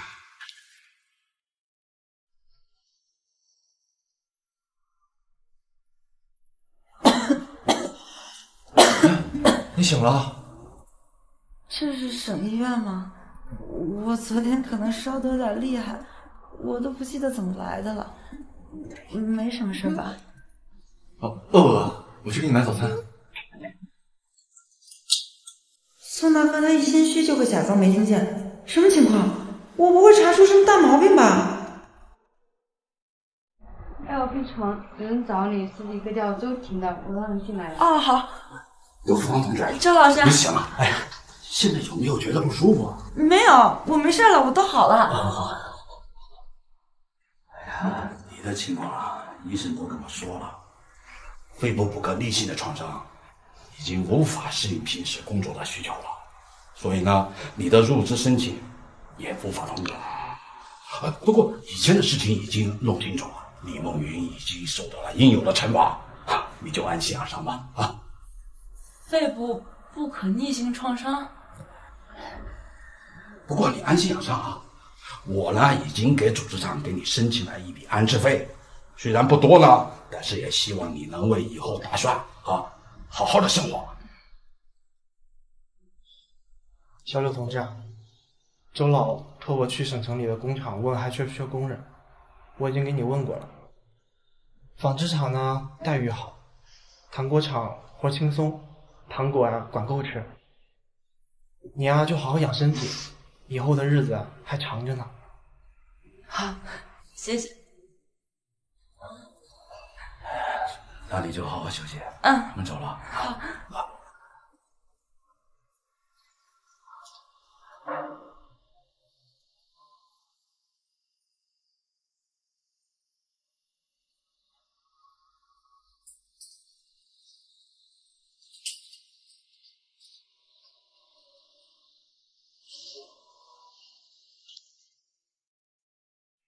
不过我来接你出院。不用麻烦了，宋大哥，你也别担心我了。你看你这忧心忡忡的样子，这段日子我也想清楚了。要是这条路不通呢，那我就绕道而行呗。没事，我先帮你把东西搬过去。下午你还有事情要忙？就是吧，我想了好久，还是觉得得把人家庙里的花瓶还回去。老陈知道了，差点当场哭出来。没办法，我就只能跟他一起去古董市场，给他长长眼。曙光，你晚上有没有时间？我们去国营饭店吃饭吧。我有话想对你说。晚上啊，说不准。晚上出去吃饭多不安全呀！不去。我去接你，不会不安全的。可是我最近这个胃口不太好，不太想吃饭。那散步或者看电影，干什么都行。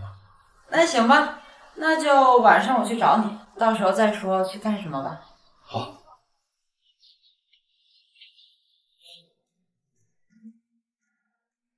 这个不错啊，副官，你看多少钱能拿下？想要？你现在问的话，至少得6000。但是我有办法，让你3000拿下，怎么样？不行，我要真让你3000拿下了，你给我20%提成。20%这么多？哎呀，我突然就有点头疼，我还发冷，我这病应该是没好，我得回去。别，说好了，3000拿下，给你20%。成交。走。小姐，那个看一下吧，喜欢什么？老板，打个价呗。我有办法。你要是喜欢的话，1000直接拿着。老板，你不实在啊！20卖不卖？开玩笑吧，哪有你们这砍价的呀？那这个呢？600。200，这东西年份不远，200不低，是市价了。价格倒是差不多，但是这人估摸着也不懂，刚刚让他整他也不整，再给他涨点吧。至少300，不行的话你们去别的家买吧。这个价倒也差不多。立场不坚定，价格虽然能接受啊，但是呢，我这浑身上下一个钢镚儿都没有啊。你俩重新来捣乱的吗？没有钱买什么？滚！别打扰我做生意。哎，你看不起谁呢？就这罐子值3000不？老娘1个月以后直接买仨。你要是能现在拿出来3000块钱，我直接给你2。这可是你说的啊！拿钱。这可是你说的啊！拿钱。啊？什么？老板，你不会说话不算数了吧？干咱们这行的，那不是最讲信用了吗？那您说的3000块钱俩，不行，至少3000一个，最低了。哎呀，行，反正干这行的呢，都得长久合作。老板您实在点，以后我们找您多收点，是不是？那好吧。谢谢老板。那你的花瓶。给你的20%，厉害啊，小柳，东西也便宜了，台阶和人情也送你，小年纪可真不简单啊。这不还是得有陈老板您的信任吗？您以后啊，淘古董都可以带着我，给点赏钱，我把价格都给您打下来。行，小柳同志，你一会儿去哪儿？我让我的司机送你过去。不用麻烦了，陈老板，我朋友来接我了，我先走了啊。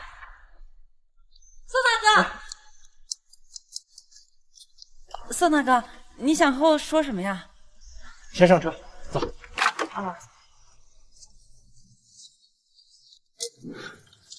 好，就这些，麻烦了。宋大哥，今天怎么这么正式啊？是有什么大事吗？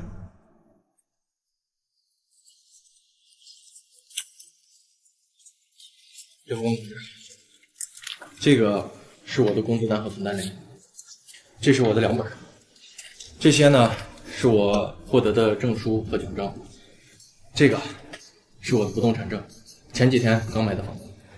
这不会是……刘福光同志，我不知道你以后是怎么打算的，但是我之前很早就说过，如果你愿意的话，可以试着依靠我一下。刘福光同志，我郑重地向你提出申请，请求你成为我法律意义上的伴侣。你这是在求婚。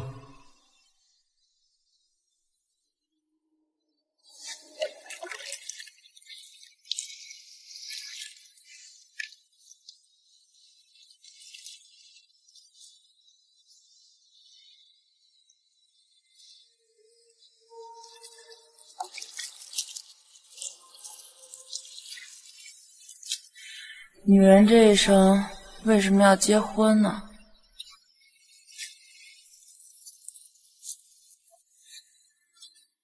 宋大哥，对不起，我不能答应你。宋大哥，对不起，我不能答应你。我们吃完饭，待会儿出去转转吧。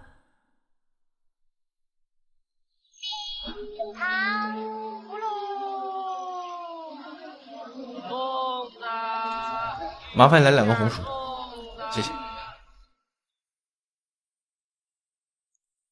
给，谢谢。宋大哥，你看，这个时代正在滚滚向前，哪怕是这么晚的夜里，也有个体户正在辛勤劳动。以后我们的国家还会发展得更好，会有彻夜不息的路灯，会有更多的好吃的好玩的推陈出新。而我不想只做见证者，我想做创造者。曙光，就算我们在一起，我也不会用婚姻来约束你的。宋大哥，我知道你的为人，可我们的人生都才刚刚开始。如果我们不能一直结伴而行呢？我不希望我们任何一个人为了爱与自己的理想背道而驰。没关系，柳福光同志，你是自由的，我尊重你的决定。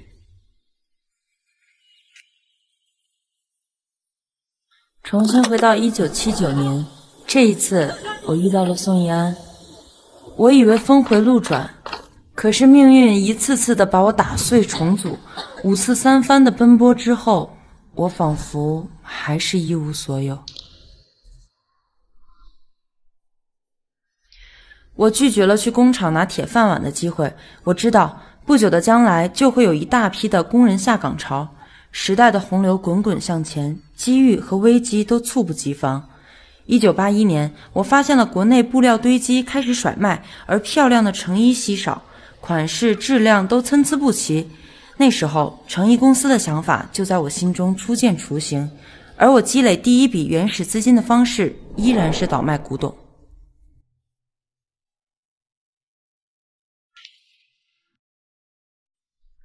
哟，福光回来了。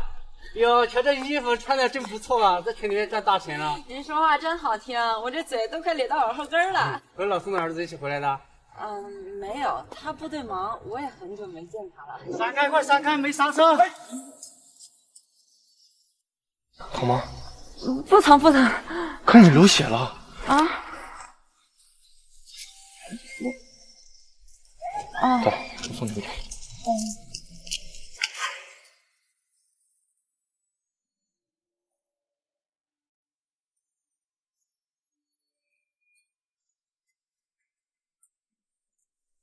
爹。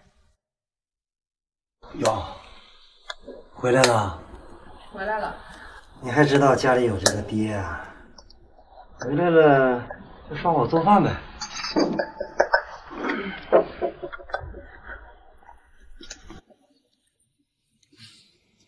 我来吧。穿的倒是挺洋气，咋的？在这个城里赚大钱了？这些钱给你，不赌的话，够你花一段时间了。等过完年以后，我就要去南城了。你就是个白眼狼啊，翅膀硬了是吧？哎呀，你真是不管你爹死活了。他要去南城，原来你说的背道而驰是早就决定好的。来，说，福光，吃饭。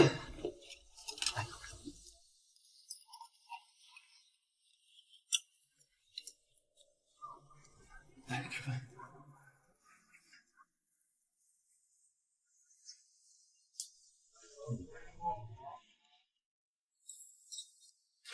吃好了没？吃好了，吃好了。那我送去。啊。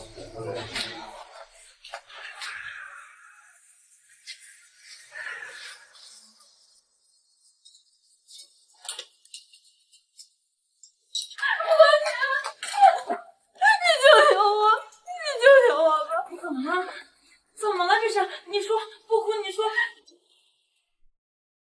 我跟他结婚以后，就跟我婆婆还有我男人住在一起，他们老是欺负我今天真的是忍无可忍了，我就跟我婆婆起了争执，他就拿剪刀刺我，男人还说要打死我，这日子我是一天都过不下去了。不光姐，我该怎么办呀？梅花，咱别怕啊！他们一家老小竟然敢这么对你，咱们今天就让他们尝尝什么叫追悔莫及。你把你的鞋子脱给我，然后和你爹说一声，别瞎到姥姥家。你找个地方躲起来，这一天都别出来，听见没有？啊！你要干什么？我要做什么你不用管，你就到时候等着看好戏就行。梅花，你在家吗？葵花，你快出来呀，别吓唬你爹呀！嘿，嫁出去的姑娘，泼出去的水，你来这里干嘛？你这老太婆，梅花在家不？她刚刚浑身是血的来找她爹，说她复活了，说在这个世界上她最放心不下的就是她爹了。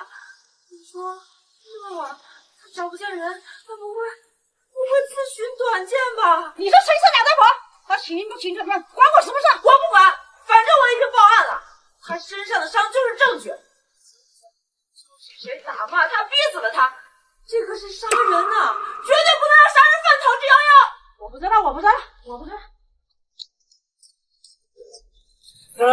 在河边找得到一只仙人。儿子，你媳妇来这里寻短见了。警察来说，他那的剪刀，我是不是杀人犯了？啊，你瞎说啥呀？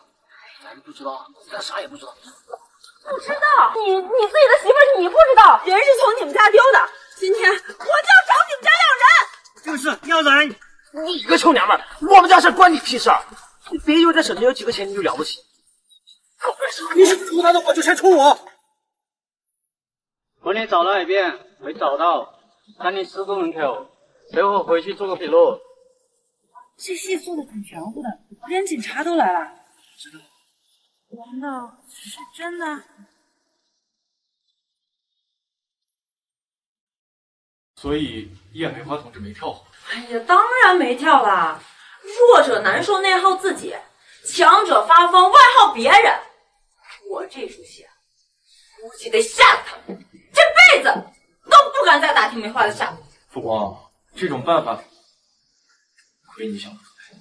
宋大哥，你就说我这招有没有用吧？跟你这种正派人讲道理讲得通，跟他们那种人就得用这种流氓的办法，简单高效。可是梅花，我这出戏以后你怎么办？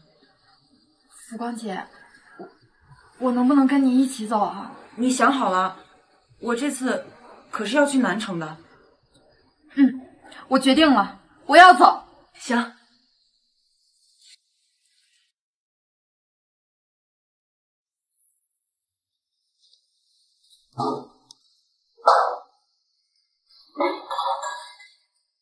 宋大哥，我听梅花说你赖在他姨家的酒馆喝得不省人事，你怎么了呀？我你到底怎么想的呀？啊？我怎么想？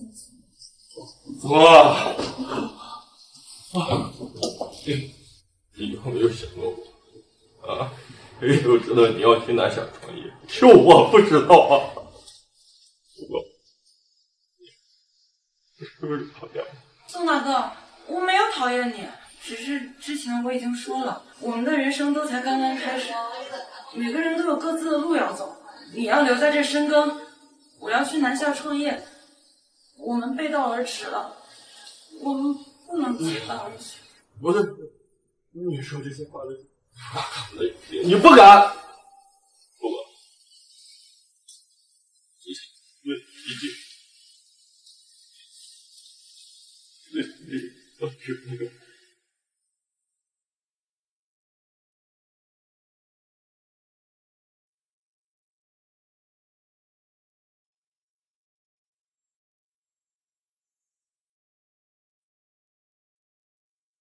你的心里到底有没有过我啊？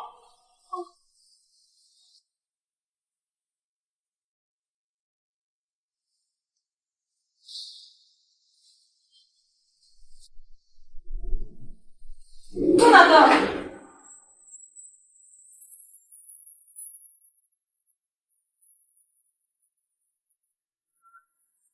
宋大哥，宋岩，我告诉你，我喜欢你。从你一开始救我说你要负责到底的时候，我就喜欢你。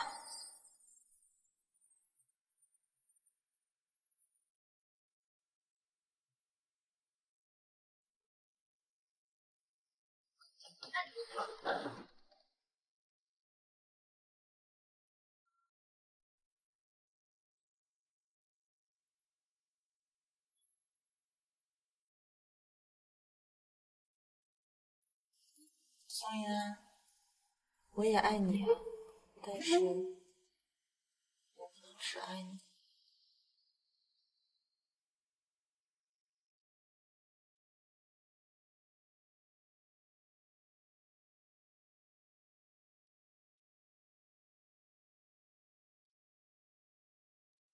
不过，谁说我们一定要背道而驰？既然我们无法得路的话，那就换我走了。福光，这个给你，里面有吃的和用的，别委屈了自己。人生地不熟的。这包喜欢这个颜色吗？我买的时候店家特意推荐这个，说女孩子肯定喜欢。宋大哥，听我句劝啊，以后咱也别太信店家说的话了。啊，不好看吗？可是我也觉得挺好看的。还唧唧歪歪啥呢？你车马上就开走了，赶紧上车吧。去吧。宋大哥，再见了。再见。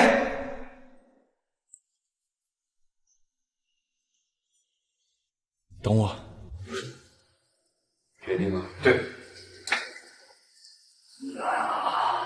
你升迁在即，组织上都已经决定对你发通知了。你这个时候一旦按掉，可就失去了升迁的机会。不再考虑考虑？我已经考虑好了，调去南城经济开发区。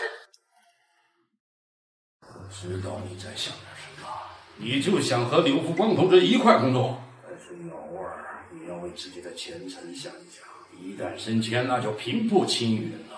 一到开发区，最多就算经济部的一个小副职了，值得吗？其实我早就想过要不要去，周老师，您是知道我这个人，我根本不在乎什么官职大夫。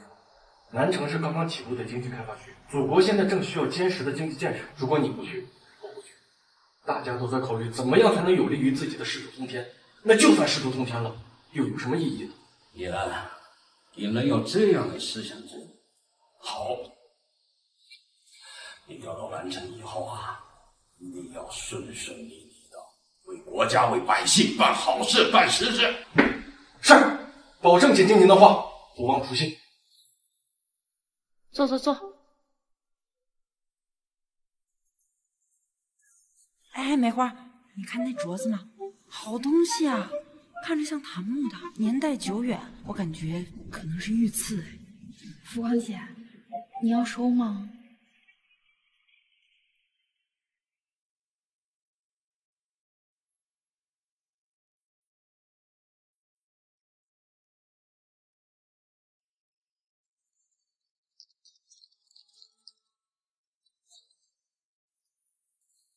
大娘，能拼个车不？啊，可以可以，谢谢。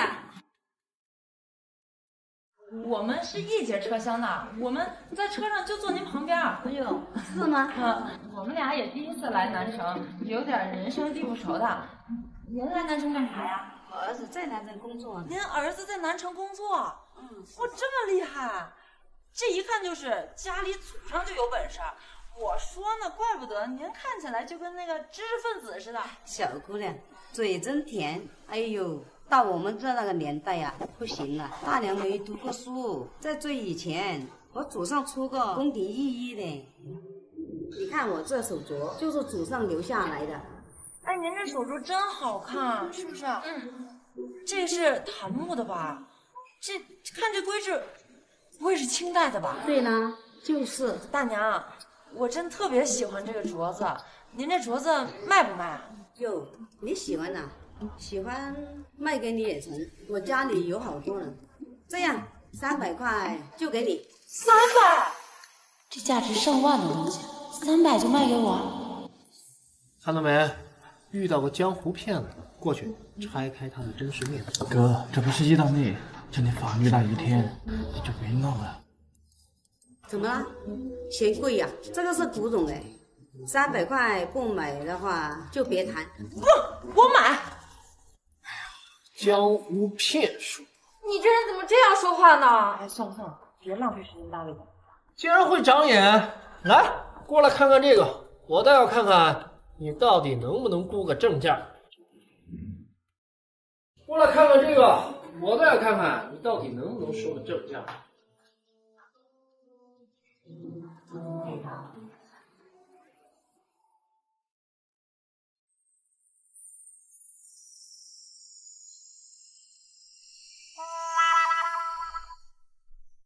摘下来给我看。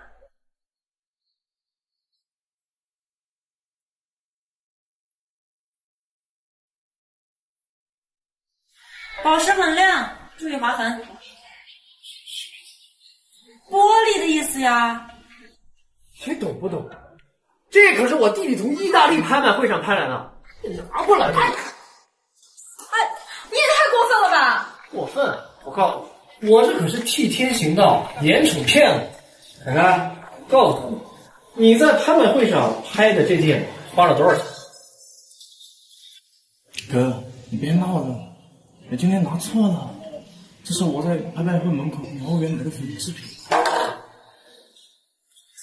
实在是对不起。没关系，没关系，看你脸羞的都红了，我呀给你擦擦脸。这一路弄得黑黢黢的，哪儿都是，烦死了！不行，你把这钱还了，今天必须好吗？外面吵什么？保证这周天给你们让我出去吧！还钱！你这纺织厂都要倒闭了，以后更没钱还我们供应商了。就是，连工人的工资都发不下去了，赶紧还钱！我实在是没有办法了，我要是有钱，我肯定先还你们啊！你让我先出去好不好？我出去给你们想办法。不行，今天必须还钱，让我出来，我走不出这个门。让我出去吧，让我出去吧！不行！我觉得现在是买下这家纺织厂的好机会。浮光姐，你疯了！现在的布料大量堆积，就算是不收布票，咱们都卖不出去。咱们这个时候拿下纺织厂，这不是自寻死路吗？现在的布料啊，质量上乘，结实又耐用，只是款式老旧，无法迎合消费市场。而且买了布料以后，还得自己去找裁缝布做，太麻烦了。但是我们如果直接做成衣，一定有出路啊！机会往往伴随着风险，危机就是转机啊！不是，隔壁干嘛呢？怎么这么吵啊？吵死了！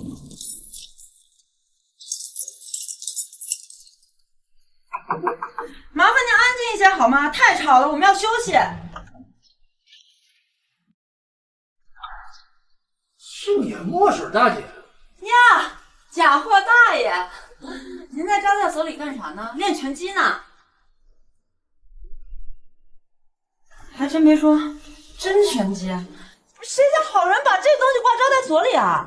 我呀，健身习惯了，不活动活动啊，浑身难受。想活动筋骨，你出去跑步。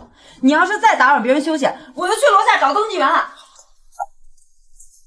凶手。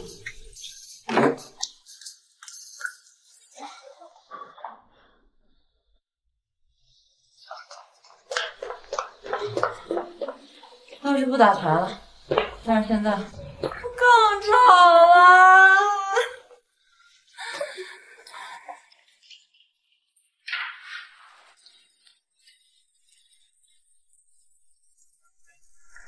欢迎严同志，怎么还劳烦您亲自过来了？南城经济发展这是当务之急，现在正是用人之际。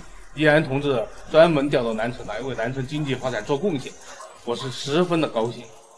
来，外面的里面请。哎，好。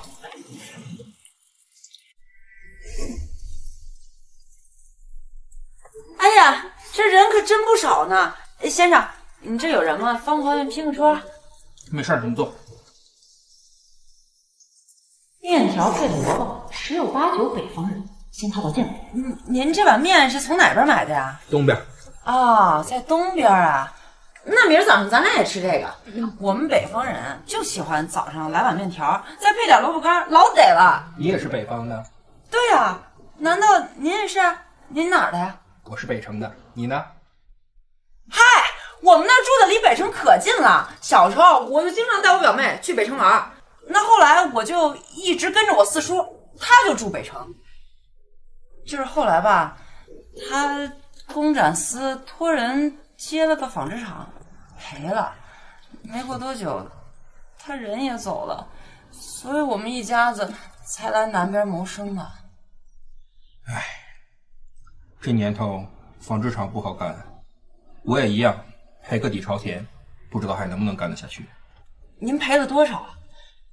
我四叔那会儿是赔了20多万，他变卖房产才勉强还上来。大概这个数，我赔了60多个。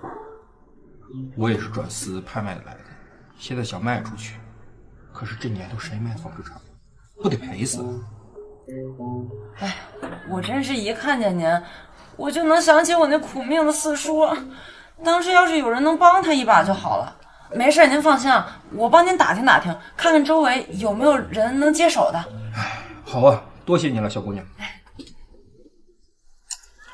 小伙子，你看看这些房子怎么样？不错。里面那几间都是隔断的，就是里面那间是我住的，外面这2间都租掉了，租给租客住。好，可以吗？就这间吧。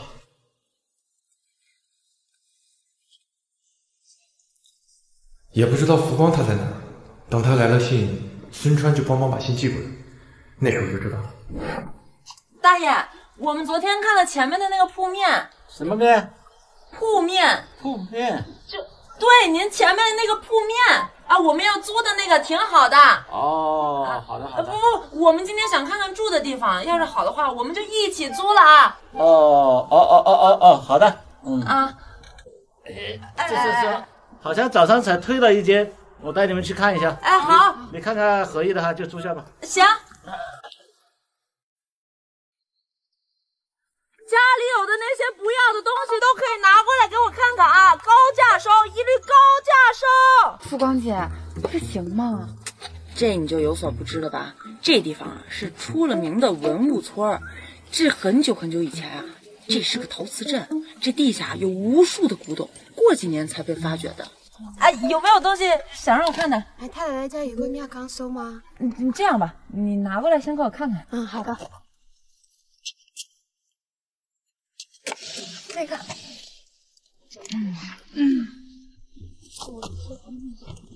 我看看啊。白底青花，水墨画风，这个花纹，这是北宋磁州窑的瓷器。收，你想要多少钱？200。行，你找夜管事拿张条子，然后拿着这个条子到市里的永兴路72号古董铺货钱，食宿费我们都可以报销啊。那个各位还有没有要给我们看的？这有个，给我看一下，给我看一下。好。表面光滑，成丁香紫，上面还烧出了一点红色，这是北宋钧瓷。这个也收。我也。不急，各位一个一个都拿过来，我一个一个看啊。只要是我们能收的，一律都高价收啊。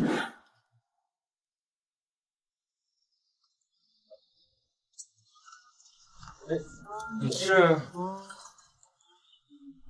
这儿？你跟他住在一起啊？谁？你跟他住在一起啊？谁？我说的谁，你心知肚明。没想到他居然有了男人。哎，你说的是这里的房客吧？这房子住的不止一家，真是奇事儿。我告诉你了，你休想打他的主意。不知道这陌生大姐怎么想，这种男人住在一块儿。这位同志啊，其一，这房子有3间住，还有房东；其二，我平时很少在家，根本不认识你说的那个他。最重要的是，我有未婚妻，我很爱她，请你不要信口胡诌。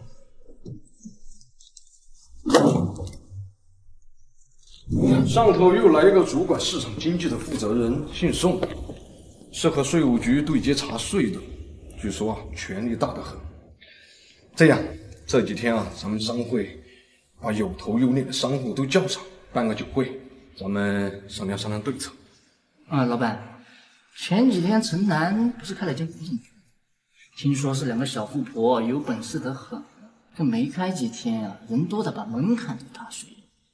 这人喊吗？哼，一个女人再有本事再有钱，到最后还不是一头肥羊被人宰吗？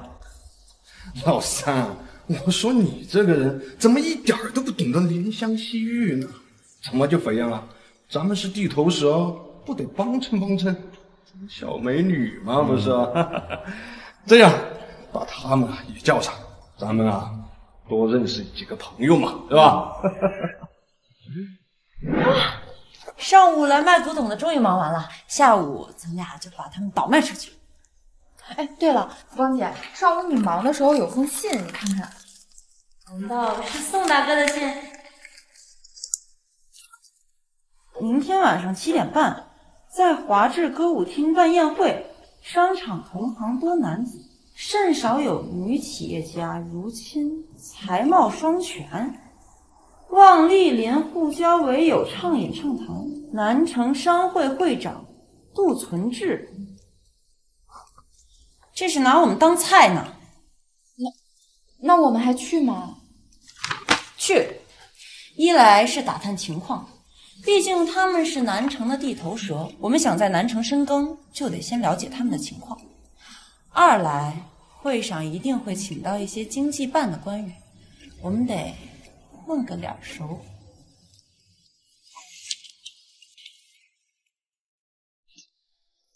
李老板您好，我们董先生今天有事情，然后让我来跟您谈。这位就是叶经理是吧？啊，对。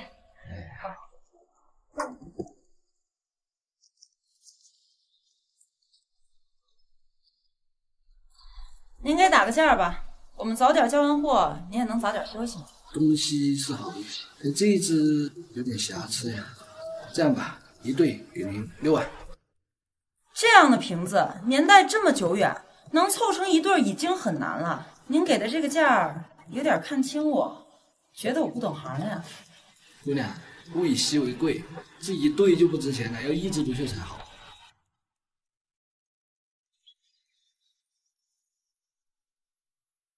哎，凤姐，李老板，你这是干什么？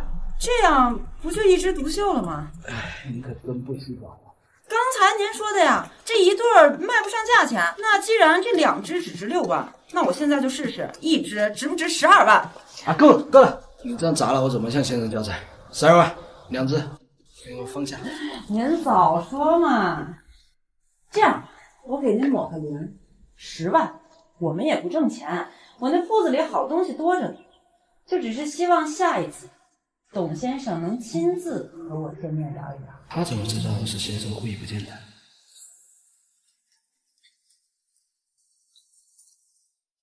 浮光姐，这些都是我们的钱啊！你也太厉害了吧！想大刀阔斧做成衣公司，这些钱不太够。我们这样，好嘞，我立刻去办。哎呀，浮光姐，你也太厉害了！哎，我怎么就想不到呢？傻丫头，这可都是现代人的智慧，你想不到也正常呀。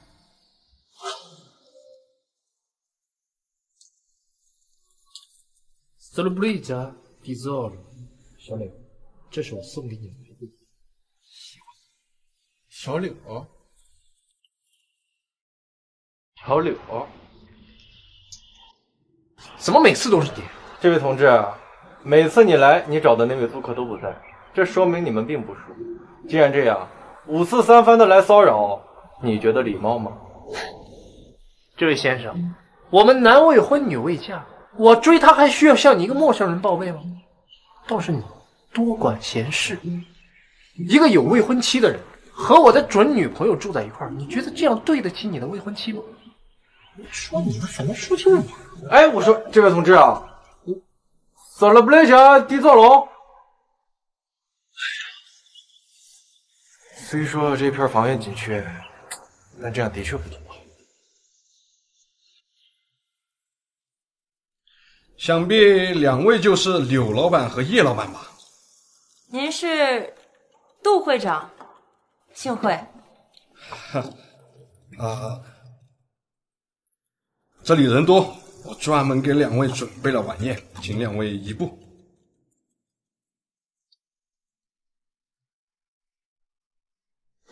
柳老板是哪里人？北城人。哦，柳老板这么漂亮，一个人从北城到南城这么远，家里人也不拦着吗？我丈夫他很尊重我的想法。什么？你结婚了？对，我丈夫他是个军人。那叶老板呢？我也结过婚了。老杜，你行不行啊？怎么都结婚了呀？既然坐在这儿，就应该在商言商。如果诸位也不是非得要拿我寻开心的话，不如试一试，看看与我合作能不能让诸位在南城的生意更如鱼得水。哼，一个已婚妇女不老实在家相夫教子，怎么还想给我们这些大老板指点江山不成？您不要觉得一个女人有了婚姻就会放弃事业。在古董的生意上，每一件东西值多少钱，我一次都没有估错。来南城这么久，想必大家有目共睹，而我的眼光也远不止于给古董估价，还有对南城商业结构的估计。这姑娘有点意思。那你说说你的商业看法？大家想想看，现在政府正在大力支持南城的工业发展，也就是说，会有无数的人挤破头去干工厂、干生产。那如果想比别人走得更远，该怎么办呢？纸上谈兵罢了，你们不会真以为他有多大能耐吧？并非纸上谈兵，想要走得更远，就得比别人多走一步。比如说这个杯子，做杯子大家谁不会啊？但是现在有市场，是怎么能做出又好看又实用的杯子？能不能做保温杯，做茶水分离杯？别人在做重工业的时候，我们就做简化轻工；别人做原料，我们就做原料加工。原来商业转型需要大量的投资和企业合作，还要制定合理的招商方案，招揽投资人，与投资人分散风险，共享利益。若诸位不弃，所有关于制定方案和商业转型的问题都可以来找我。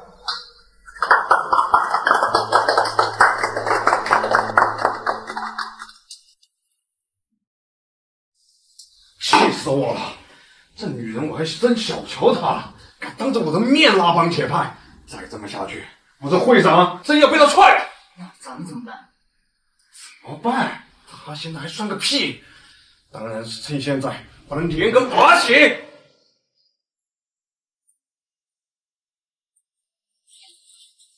奇怪，这包怎么还不关呢？这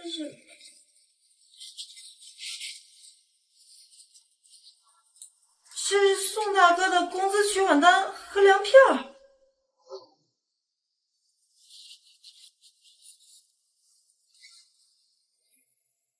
到底要不要提醒他？那个男的来找了好几次了。晚上打扰人实在是不好。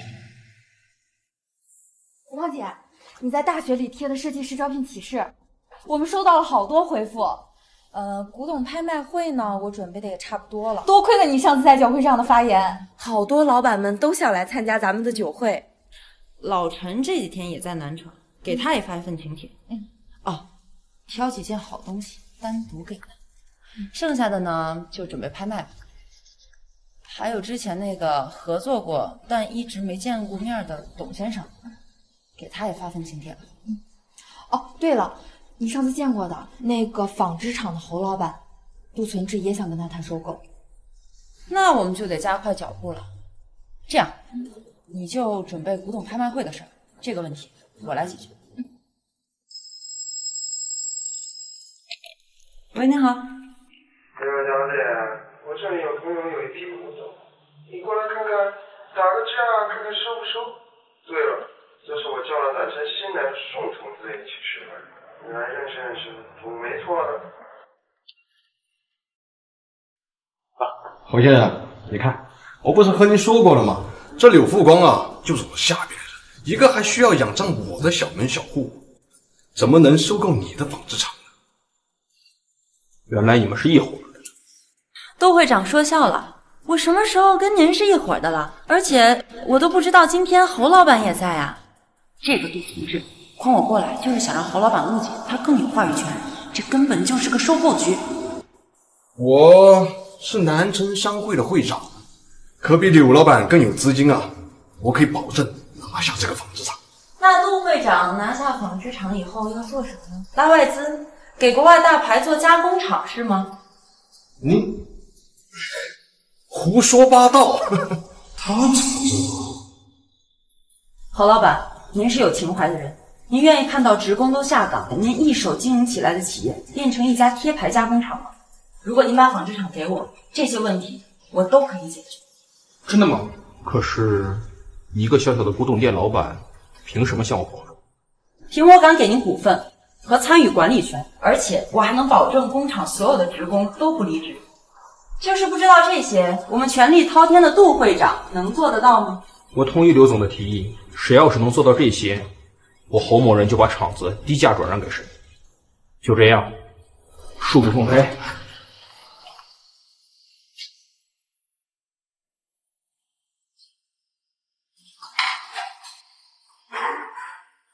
浮光姐，这个可以录音，你到时候一定要注意自己的安全才是。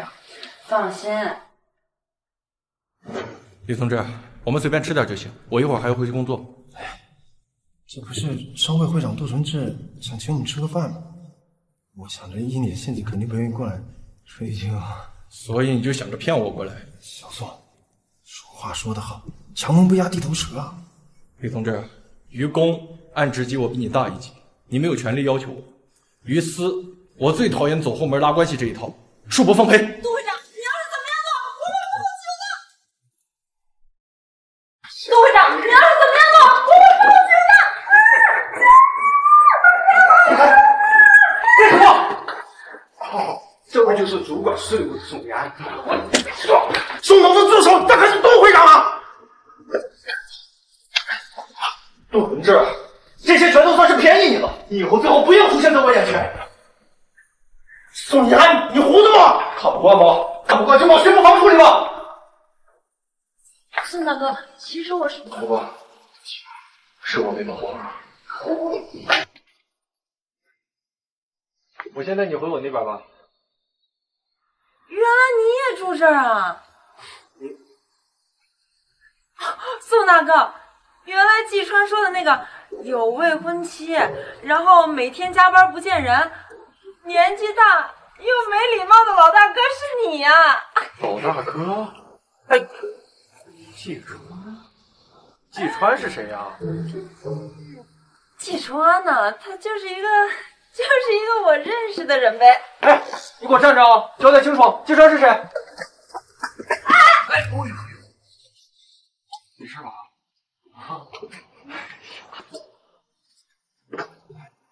宋同志，听说你有个未婚妻啊，也不知道是哪家的姑娘，长得漂亮吗？我认不认识啊？对，有一个很漂亮。至于是谁嘛，你明知故问。倒是那个季川了不得，听到他名字路都不。哎，宋大哥，别叫我宋大哥。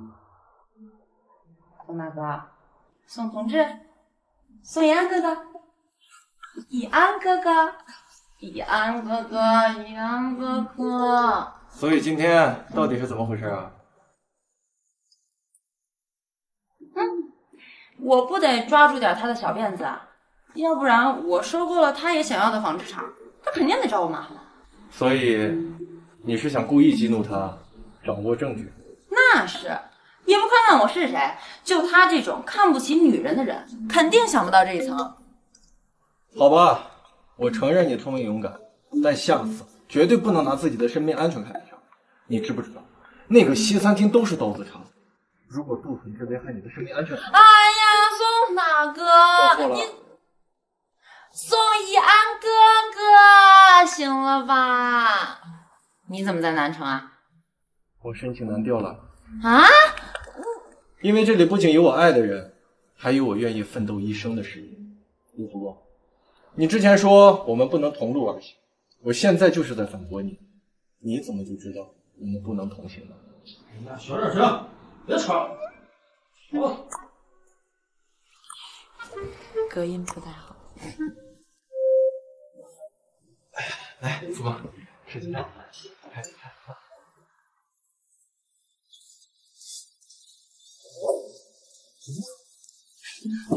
钥匙给你。干嘛？搬家呀！大哥可是有未婚妻的，而且啊，脾气很不好。有未婚妻啊？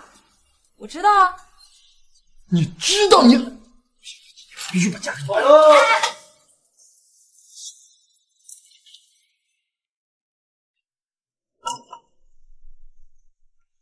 我的未婚妻叫柳福光。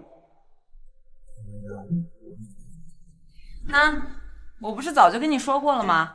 以后啊，别总来烦我了。你们两个是一对儿。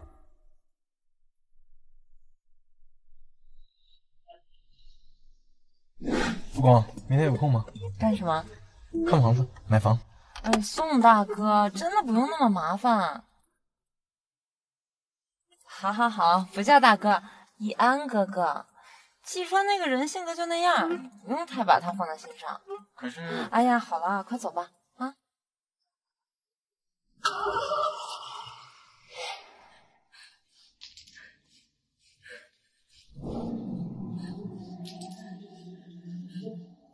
怎么回事啊？梅花，怎么回事啊？啊，你说怎么了？这是？对不起，蒲光姐，我没保护好这些古董，被杜村志他们给砸了。立刻报警！你想想，你有没有留下什么特别有力的证据啊？我拍照了，但是相机也被他们给砸坏了。不过里面的胶片还可以。做得好，梅花，没事儿。我正愁拍卖会卖不出去呢，这不直接来了一个包圆的吗？我们就保留证据，马上报警。杜存志他就是想打乱我们的建厂计划，我们现在不能自乱阵脚，知道吗？我们不是约了大学生设计师吗？我们准备一下去赴约，好吗？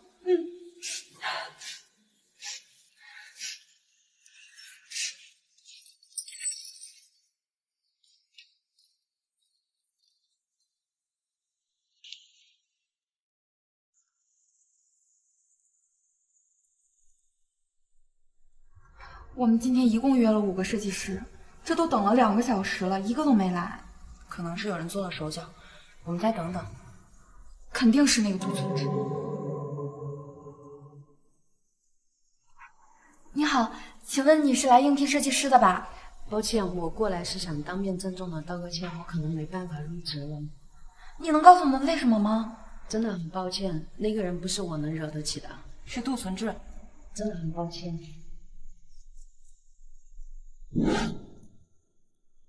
易安同志，今天你在会议上提出的要建立法规帮扶中小企业的提议非常好。这样，你做一个研究报告，我们看一下怎么落实。好。易安同志，我真羡慕你，你的对象这么能干，你们2个一个主商，一个主政，强强联手，又互相帮助你。你放心，我这个人公私分明，不会看到利好政策就只让自家人就完。不是这样的，我只是想说，你们真的很般配。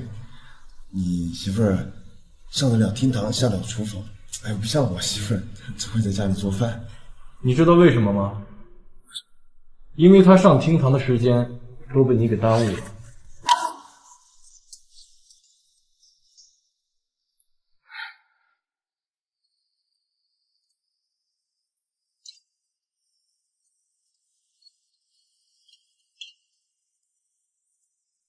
您可以看一下，工厂的面积很大，这些设备、安全措施也都是最好的。都做得很好。目前工厂有多少工人啊？目前愿意留下的有60多个。好。有人举报工厂设施不合规，收购流程不合规，要暂时关闭工厂，等待有关部门调查结果。对。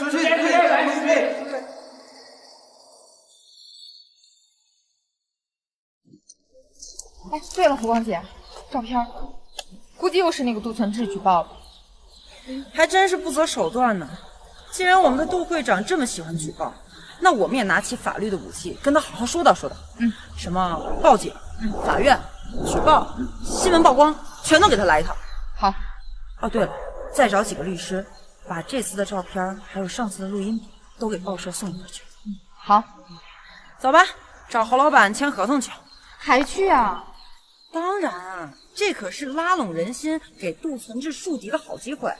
而且你信不信？在这种舆论压力下，杜存志他成。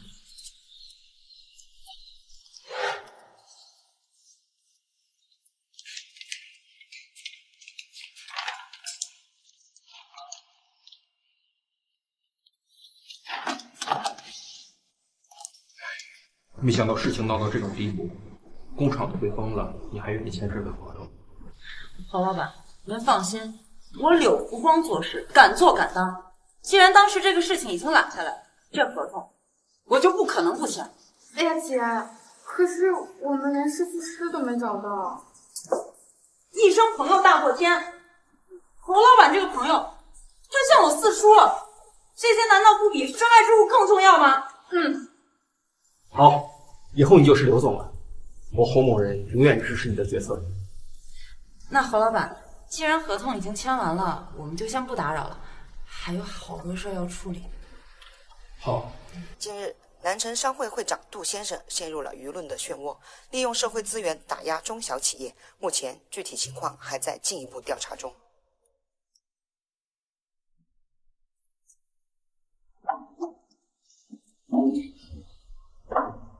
这么晚了还不睡吗？写什么呢？写申请呗。没想到我已经是某人的女朋友了，这点后门都不能给开。那当然了，福光同志，我们该走什么程序就走什么程序，要以身作则。不过呢，我可以陪你熬夜。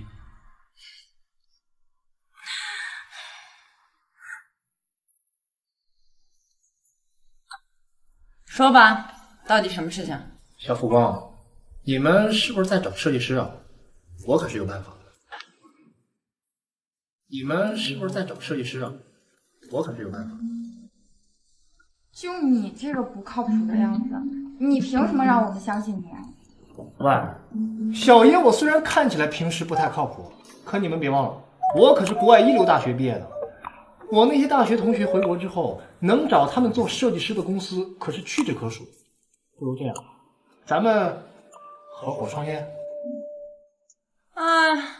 我承认你这个提议确实很不错，但是现在我确实没有那么多钱去请什么国外一流大学毕业的设计师啊。小福光，你也太看不起小爷我的真心了。要不然说为什么是合伙赚钱？什么时候赚钱，什么时候分红？前几个月我做不到。吃饭了。你说啥？我说你真好看。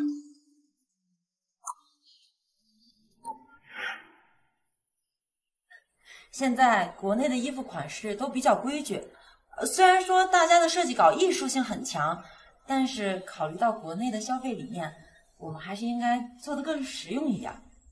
比如这样，把这种耐用性不强的布料换成这种不易皱的耐用布。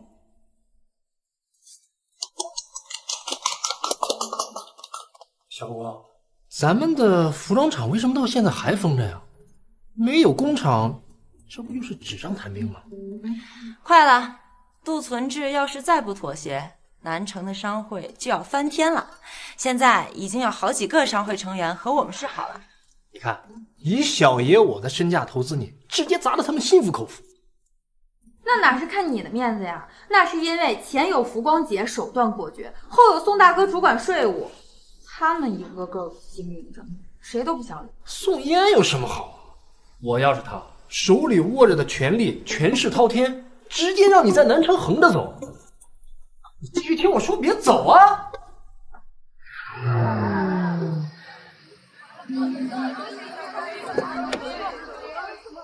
杜先生，你为什么要砸云色骨头地啊？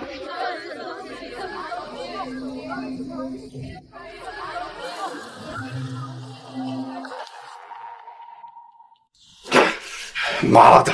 才从巡捕房做完笔录回来，这个女人还找记者曝光我，还举报我走后门。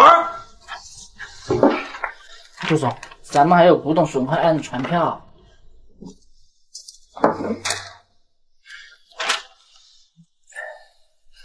这女人好手段啊！算了，再这么纠缠下去，我这生意还做不做了啊？柳老板，我承认我之前做的是有些过分了点，但是最近我也被那些记者媒体的骚扰的不行了。要不你看这样，咱俩的事咱们私下解决。实在不行，我给你道个歉。哟，杜老板有错，可不敢，明明是我错了，我怎么能曝光杜总呢？至于道歉，不用。您把那举报撤销了，再把我这些古董照价赔偿了就行。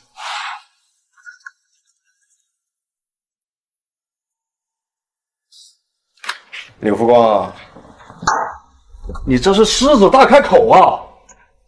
哎呀，赶紧坐下，坐下，坐下，坐下。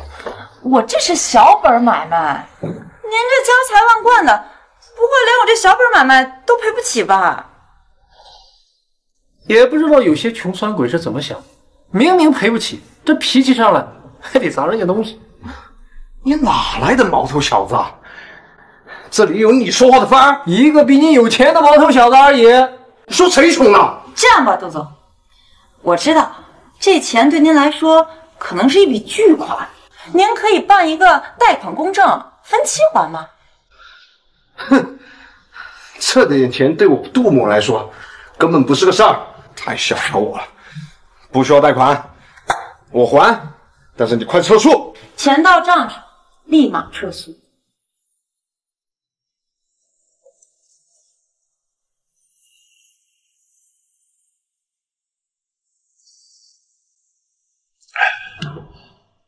福光他在做什么？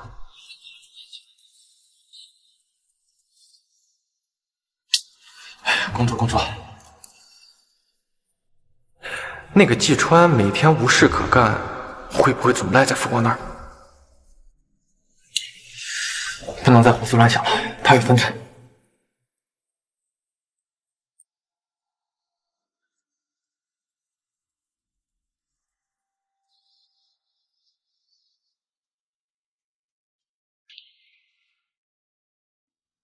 福光姐，这可不像你的性格啊！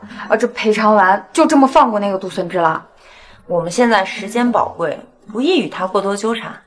反正他做的那些事儿，我们手上都有证据。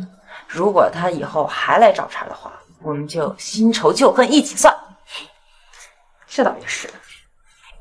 我们的古董店装修的也差不多了，不如这样，我们重新规划一下收购售卖流程，怎么样？我看行。这样，咱们呢现在先去吃牛排，吃完了下午好干活啊。走。我不想吃。福光，可是你怎么又来了？我来我未婚妻的店里，很奇怪吗？燕，你今天不忙吗？这么早才下班？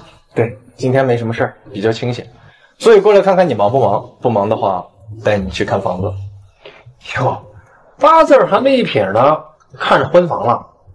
麻烦二位把我们季少爷抬出去行吗？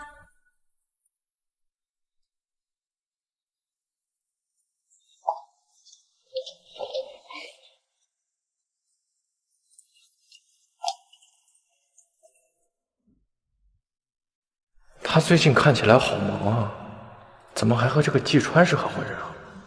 哎，这个季川一看就十分不靠谱。你还真打算买房子呀？我以为你就随口一提呢。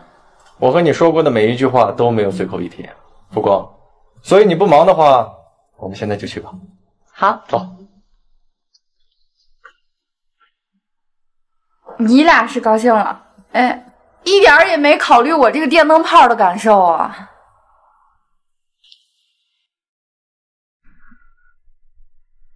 二位这边请。好。二位可以看一下，我们这个户型呢是一个3居室，客厅和卧室都比较大，到时候可以开辟出来做书房或者衣帽间。二位觉得怎么样？我觉得还不错。福光，你觉得呢？好家伙，现在南城这个房价简直是太低了吧！要是现在入手，以后就是包租婆了。福光，啊，我觉得挺好的。好，就这套吧。去哪里签合同？来，您这边请。好，走。哦，这么草率？为什么忽然要吃牛排啊？今天中午季川说到的时候，你明明就很想吃，眼里都放光了。依然哥哥，你是不是吃醋了？快吃饭吧。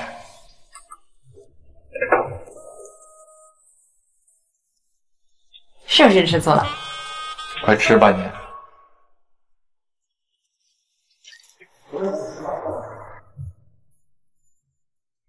易安哥哥，你今天到底有没有吃醋啊？我相信你。哦，季川是目前工厂的合伙人，设计师大多都是他的同学，而且他也比较看重国内的投资环境。但是于我而言，就仅仅是投资与回报的关系。不过，我没吃醋。啊，我知道，易安哥怎么可能在乎这些东西呢？既然如此，那我就放心了。哎，柳福光，你行，我吃醋了。哎，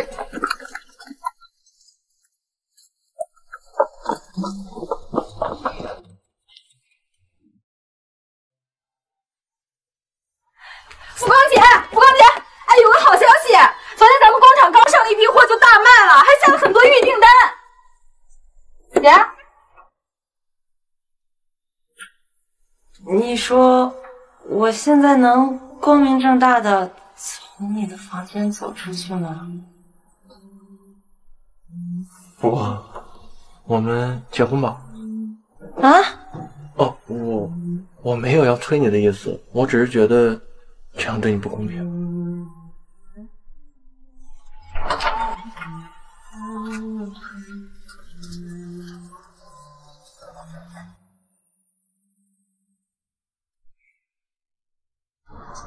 姐，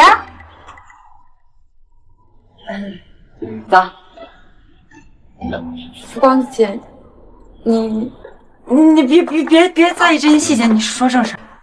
哦，想起来了，是这样的，昨天咱们工厂呢接到了好几批货的预订单，我是想来跟你商量一下，咱们是先出设计图给客户敲定，还是做一批成衣给客户挑选呀？梅花，要是你的话，你怎么办？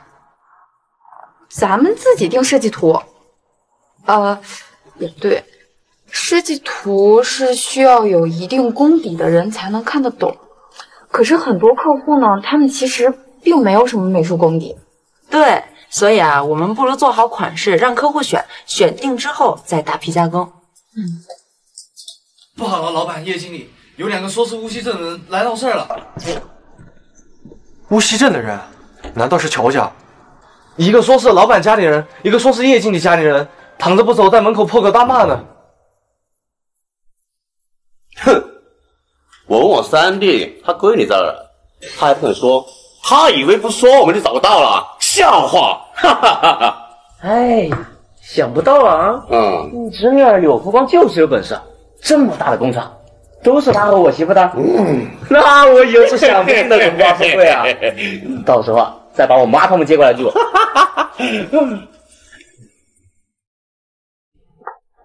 哟，这大早上的，我看看是谁闹事儿呢？侄女，我们从乡下来看你们了。哇，我们福光真厉害，那么大的老板，以后就全靠你了。二叔，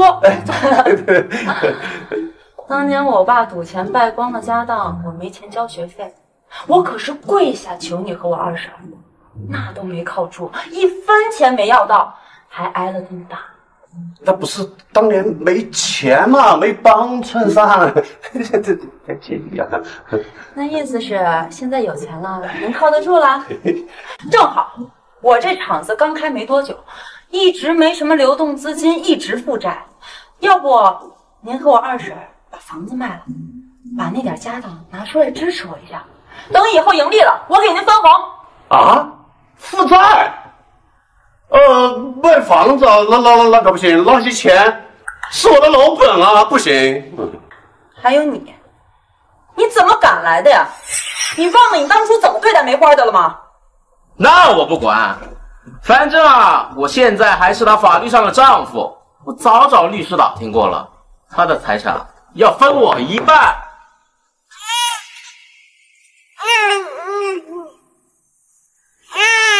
你又想干什么？大家伙都来看看啊！哎，你们来，这个女人抛夫弃子，为了点钱来到男生啊！现在不管我和孩子了啊！大家伙评评理，这种连亲生儿子都能扔下的人，你们还敢跟着他干吗？不是你，程程，我告诉你，你别以为随便带个孩子过来就能把我怎么样。这里不是无锡镇，你别拿出你那副三皇五将的封建言论。你要是想从我这儿得到什么，我告诉你，行，你就去告我。但是今天我就把话撂这儿了，你从我这儿，你1分钱你都拿不到。你给我滚！你他娘敢打我！你敢干什么？啊！孩子哪来的？偷的什么？张成，请去见吧。好，报警了，报警了！快走，快走，快走！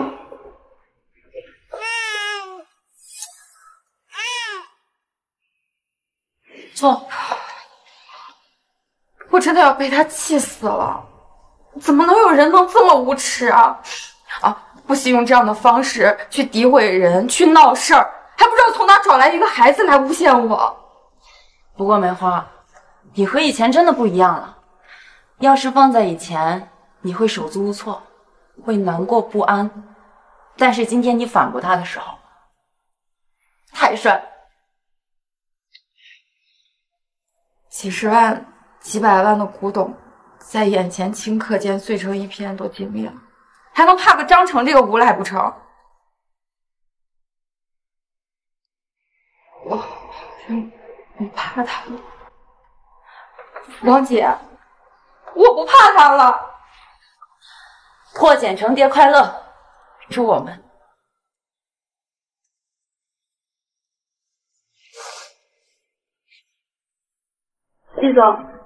季总，我们仓库的布料见底了，接下来需要大批的采购。小湖光那边怎么说？还没来得及通知。这样，优先考虑采用国外的布料，为以后转型为高端企业做铺垫。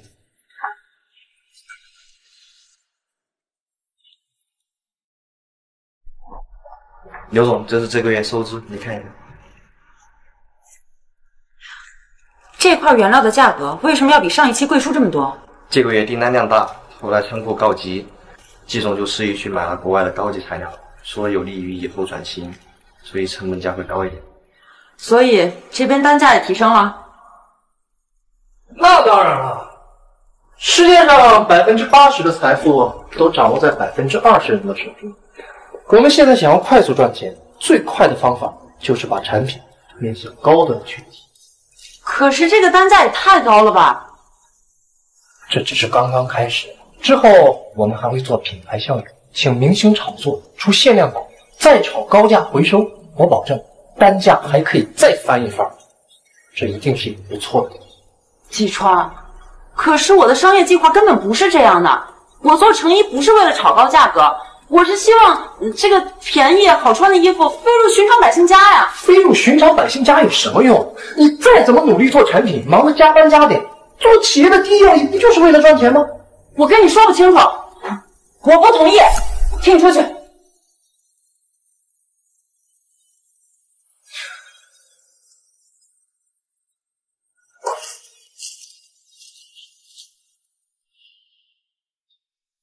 这么做会不会有些太过分了？本来明明可以好好的说，怎么突然就吵起来了？我还是得找他主动谈一下。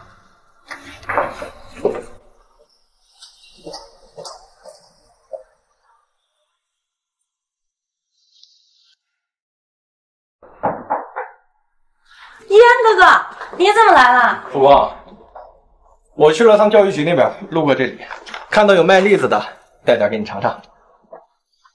你最近怎么总是来看我呀？你不会是怕我趁你一个不注意就和季川来往吧？所以我得对你表现好一点呀，可不能让你移情别恋。你得信我，你才是最爱，其他人都是配菜。我这辈子可是非宋一安不嫁。你怎么能为了不相干的人猜疑我啊？吃你的吧。只是不相干的人吗？我好难过呀，难过的我都快喘不过来气了。我现在需要人工呼吸的。你这个情况呢，不像是心痛，更像是吃栗子噎着了，没必要人工呼吸。哎，倒是可以试试海姆立克急救法。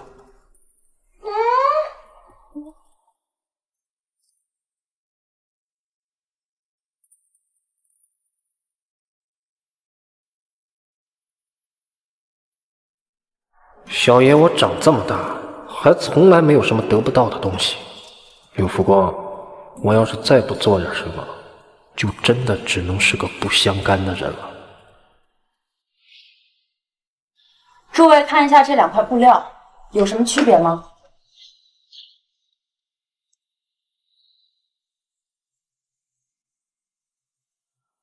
这有什么区别？根本没有区别。您再仔细看看，这2块其中有1块可是我花高价买的，怎么可能没区别啊？从做工和纹理上看，这都是8根线织就的，没区别。确实是一模一样。这2个没区别就对了，其中1个是我从国外进货商拿的，另一个是国内纺织厂的，他们2个根本就没有任何区别，或者说从根源上讲，他们都来自于国内的纺织厂，出口到国外加工之后贴上人家的名牌，价格马上就翻1倍。不过，你的意思是？这就是我为什么反对你用国外的布料。我跟宋怡安专门去海关观察过，又是宋咱们用的国外布料正是明珠纺织厂的出口货。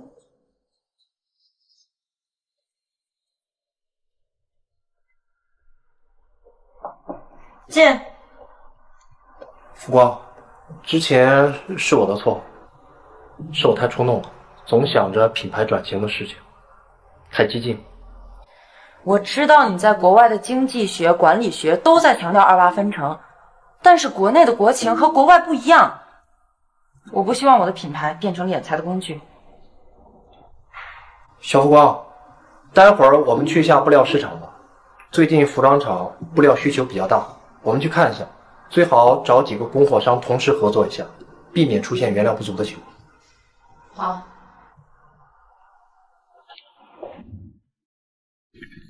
哎，宋同志，宋同志是不是今天过生日啊？咱们出去聚聚。宋同志，生日快乐！那宋同志有未婚妻的，哪有时间陪我们玩？哎，老宋，你是不是打算回去陪你未婚妻啊？对。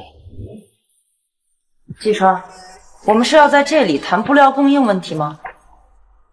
是这样的，本来呢，我约了一个纺织厂的老板在这里吃饭，结果他临时有事情来不了。反正位置也已经定了，不如我们就顺便吃一点。我不饿，而且我还有其他的事情，你自己吃吧。吕福光，你不会还在顾及宋一安的感受吧？自从他来了南城之后，你哪还有一点自由？完全是围着他转。季川，自由是我想做什么就能做什么，而不是你觉得我应该怎样。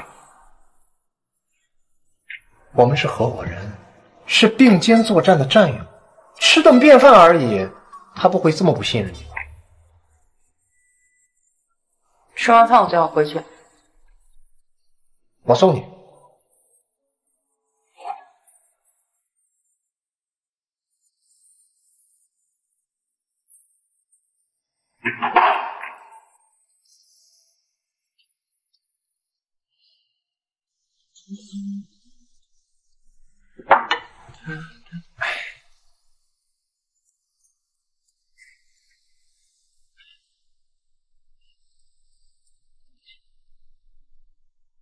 今天这么忙吗？怎么还没回来？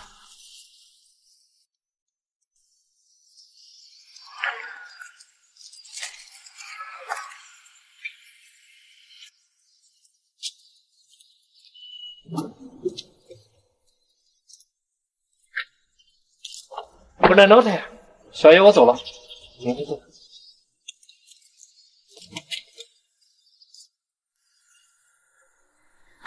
完了，被逮到了，怎么有种被捉奸的感觉呢？哎，算了，宋一安感觉心情不太好，还是不告诉他吃饭的事儿。一安哥，下午我们去看布料厂了。没事，回屋吧。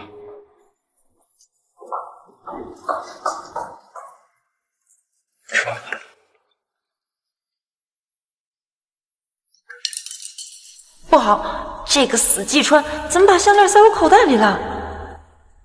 这是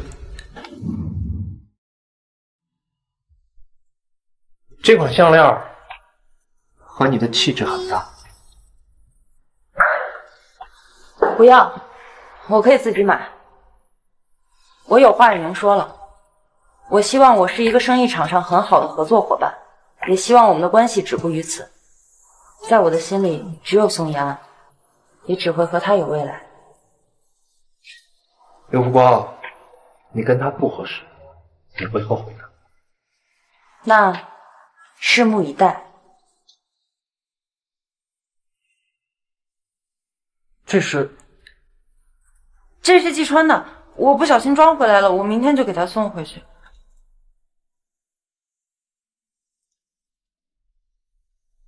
不光，我是不是哪里惹你不高兴了？当然没有啊，叶哥哥这么好。宋大哥，我就是最近工作太忙了，我有点忽略了你。不光啊，我是不是无趣又呆板，工作又忙又不懂女孩子，在你眼里，我是不是特别的没有意思啊？你在说什么呀？你很好，很好，很好。你是不是误会什么了？我早就一遍又一遍的告诉过自己，你是自由的，我不应该以爱之名去束缚你。但是浮光啊，你能不能多喜欢我一点？宋妍，你知道自由是什么吗？自由就是我可以去做任何我想做的事情。我爱你，选择跟你在一起也是一种自由。我承认西川对我确实有私心，但是我保证，我今天确实已经明确的拒绝他了。你刚刚说什么？我说我拒绝季川了。上一句。我说和你在一起也是一种自由。再上一句。看来是哄好了。我说我爱你。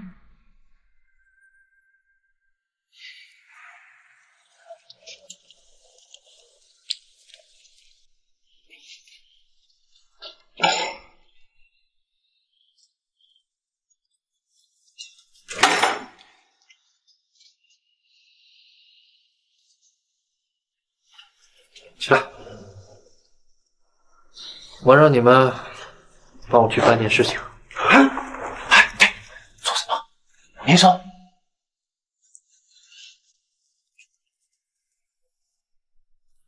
你这是还有子女？你们两个从柳福光那儿得不到1分钱，但是从我这儿可以。你们两个从柳福光那儿得不到1分钱，但是从我这儿可以。哎，做什么？做什么？我查过这批货，这批货的质量参差不齐，我到时候会安排一批货卖到村子里，你们两个就去上面举报，到时候再把之前的事情和上面哭诉一遍，能办到吗？做得到，做得到，这个简单，绝对给你办的妥妥的。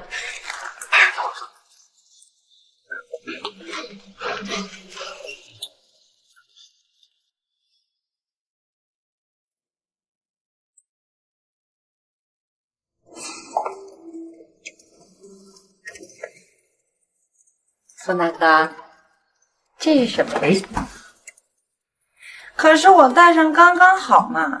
宋大哥，你这是给我的吗？哪有女孩子自己抢着戴钻戒的？那我可不管，戴上了就是我的。你也是我的。你要是今天求婚的话，我也不是不能答应嘛。浮光姐，不好了，公司出现了重大的舆论危机。收到的货同批同价，质量不一样，怎么可能啊？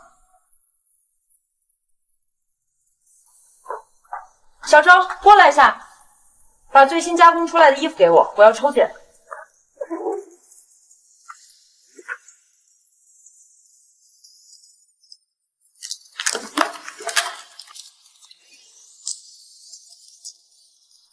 怎么会这样？样品和成衣怎么差这么多啊？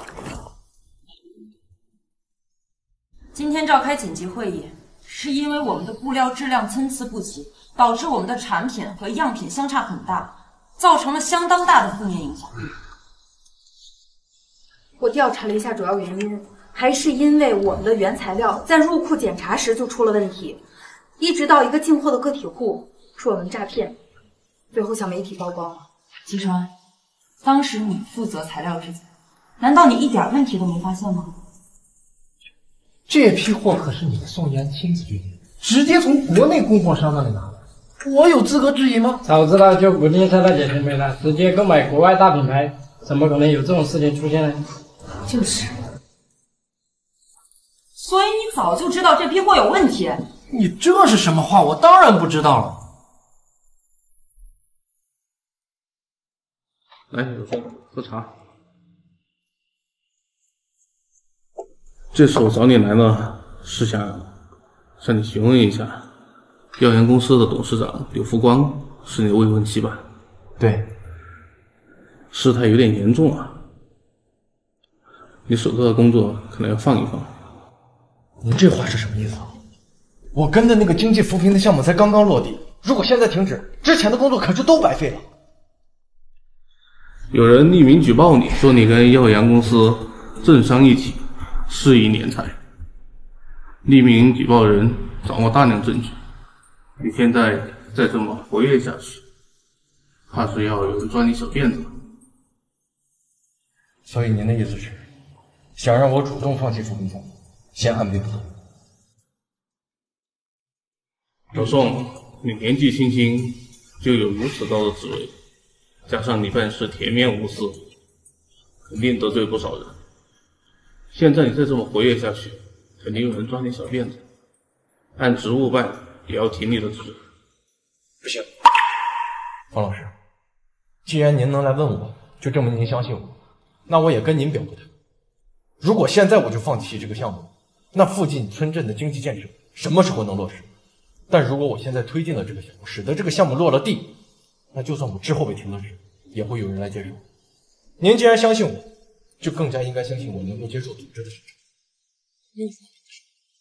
就先这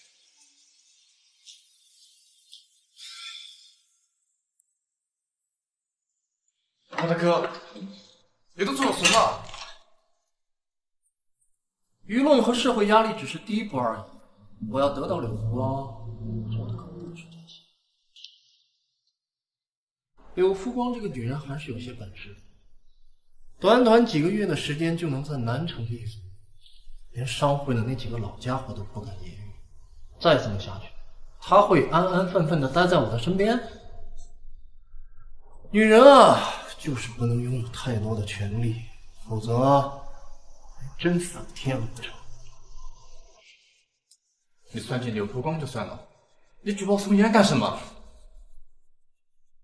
民不与官斗，咱爸送回商场这么多年，你忘记回国前他怎么交代的吗？柳福光之所以敢这么造次，不就是看着他仕途通天的宋一安吗？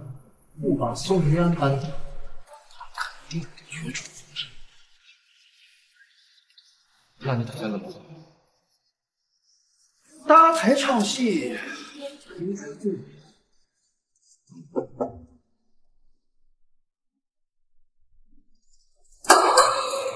恭喜老板乔迁之喜！老板，你家真好看，真亮堂呀！我不是早就嘱咐过你俩了吗？说话注意点。我们在逗老板开心啊！没事没事，快进来吧，来。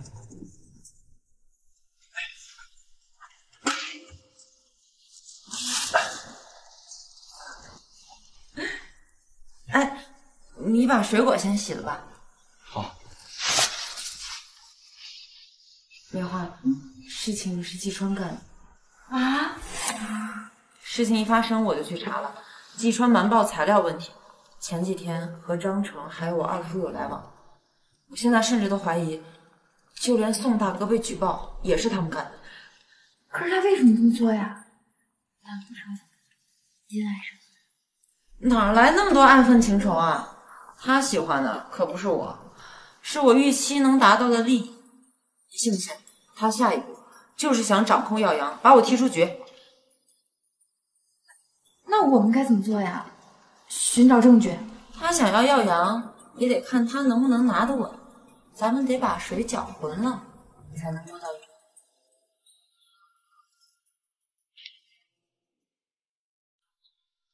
浮光姐，你猜的果然没错。今天一大早，季川就联合了一众合伙人开了股东大会，拿走了你在股东大会的决策权。没关系，危机已经制造好了，估计下一步他就要跟我摊牌了，就要当令我感激涕零的救世主。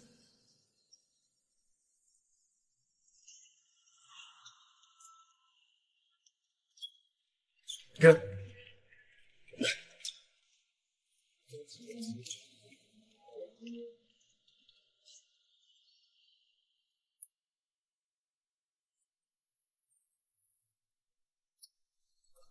浮光来了。季川，你到底想怎么样？我们能聊聊吗？小浮光，这是怎么了？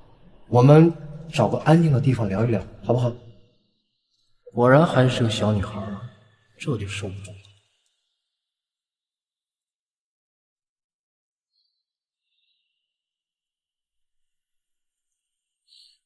你用这种手段把我除名，你到底想要什么？我想要什么你知道？你想要公司的控制权是吗？为此你不惜给公司形象抹黑，你还昧着良心售卖次品，那些买了大批次品的商户要怎么办？那又怎么样？你太妇人之心了。我早就跟你说过，做企业是以盈利为目的，你总想着那些家国大业有什么用？那你凭什么恶意举报宋大哥？那就没有办法了，谁让他看上了小爷看上的女人？季川，我劝你收手吧。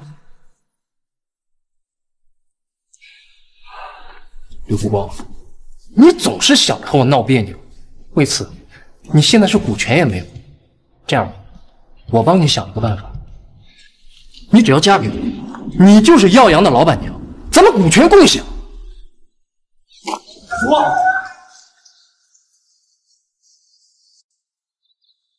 你的小脑袋里到底在想什么？怎么什么都不跟我说？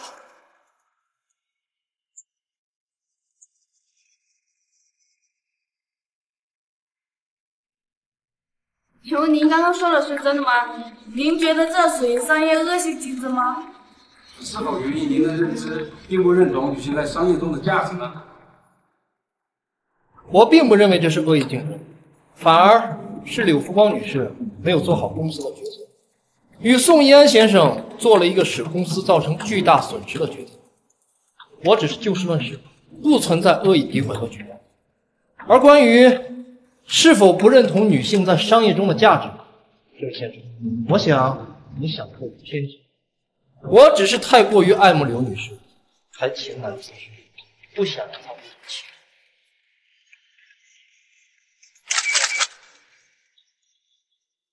方老，你看看这个报纸，我觉得这简直太恶劣了，联合商户牟利，优待自家人，私自干预人家公司的决策。没想到即使这样，宋延安依然在岗。方老，这样吧，我觉得暂时停止宋延安同志的职位，把他前几天立项的扶持项目转交给别人继续深入。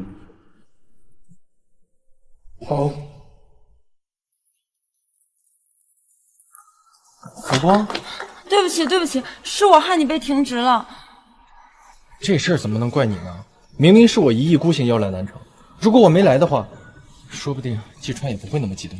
宋大哥，你就别再提季川了。你以为他是看上你媳妇儿了吗？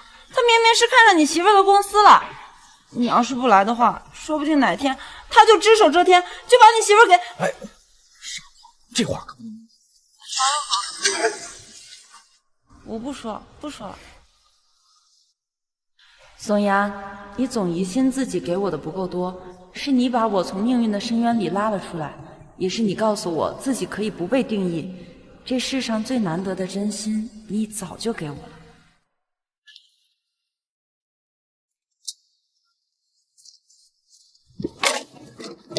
哎，你干什么？没有啊。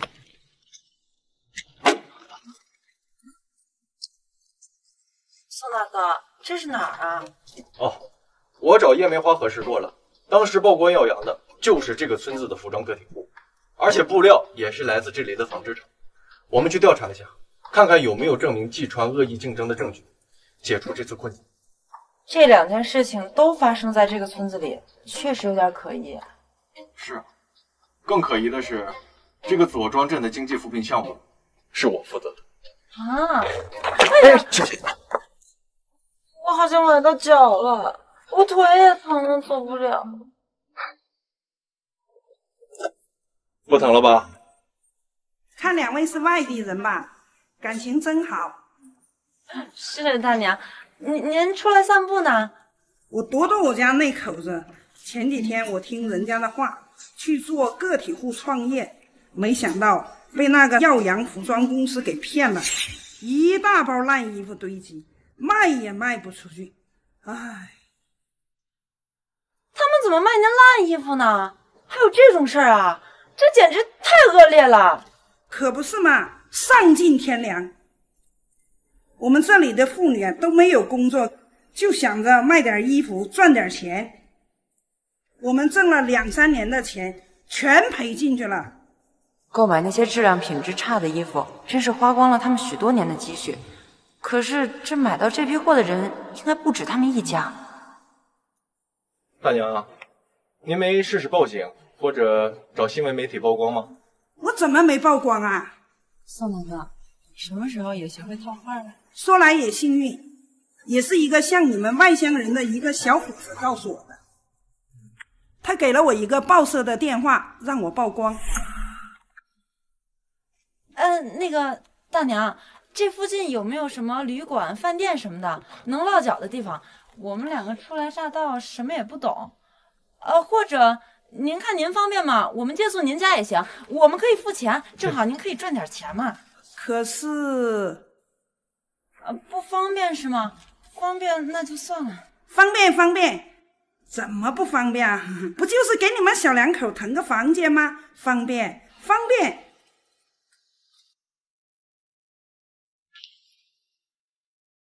看来曝光是季川一手策划的，那有没有可能次品的布料也和他有关系啊？有可能。这样，明天我先去探探口风。来，小2口喝点小米粥，暖暖胃。多谢大娘。结婚多久了？有没有小孩呀？结婚2年了，孩子刚过1岁生日。幸福啊！是闺女还是儿子啊？是个女儿，像我太太一样漂亮。宋大哥什么时候说瞎话也不打草稿了？果然，出门在外，身份是自己给的。闺女好啊，闺女体贴。叔叔阿姨，听说你们要去南城看望易安哥啊？对呀，不知道易安在南城过得怎么样？孩子都多大了，你不用担心。秦姨，其实易安哥不是一个人在那儿，那个柳福光你们还记得吗？他就在南城，易安哥就是为了他才远赴南城的。什么？对，他这个人真是聪明，哄好了之后，怕我被单位开除了，我真怕他为了达成自己的目的利用易安哥。我这几天右眼皮总跳，要不咱们去南城亲自问问他？行，那咱们直接去单位找他去。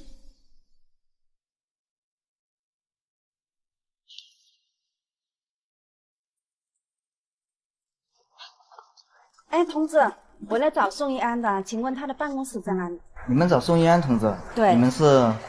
我是宋一安青梅竹马的妹妹，他们是宋一安的父母。父母？可是他已经停职了好几天了，你们不知道吗？停职？为什么停职啊？具体原因我也不知道，只知道有人举报他和未婚妻政商结合，走后门谋取私利。未婚妻？什么未婚妻啊？你们不要胡说八道！你不要这么激动，不信的话你可以去问当事人，这里不能大声喧哗。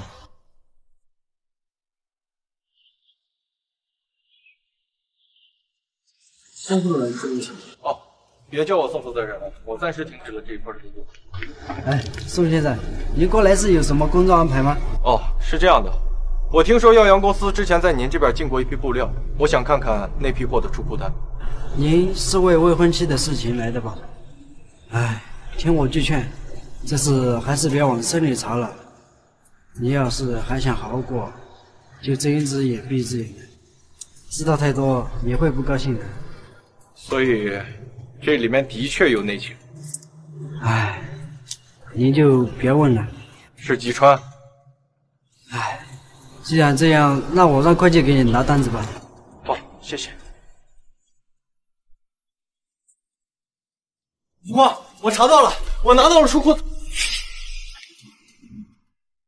福光，我查到了，我拿到了出库。哦，你们怎么来了？宋一安，你都被停在那里，你到底要想瞒我们多久？是，为什么？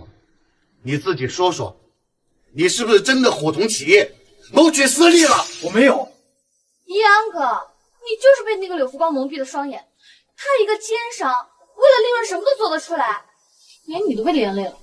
林梦云，你要是以妹妹的身份说出这些话，无可厚非。但你既然叫我一声哥，对待福光就应该像对待嫂子一样。嫂子，你还想让我认她做嫂子？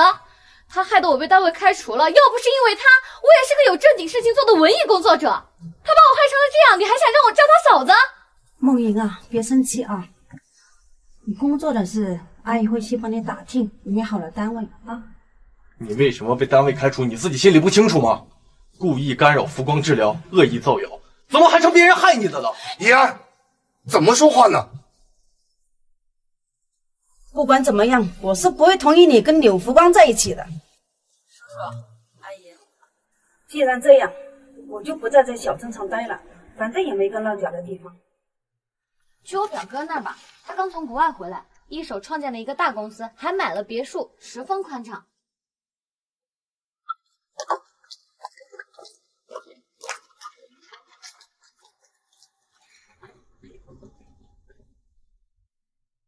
莫言，寿阿姨，给你们泡了点毛巾，都是今年刚下来的新茶。我这几年啊留学在外，回来之后还是发现咱们的茶比咖啡好喝。你小子都长这么大了，我记得那时候你爸还在国外，你刚满月，连名字都没起就出了国。是呀，都长这么大了，听梦莹说你还开了公司，真是年少有为。都是和几个合伙人瞎开了玩的。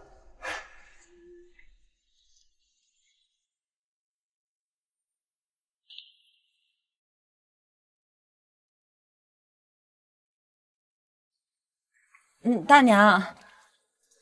哎呦，你就是我们镇长所说的宋负责人啊！没想到你这么年轻啊，工作上遇到什么困难了吗？老婆子，他就是因为未婚妻卖了残次品才被停职的。那你就是那耀阳公司的走资派喽？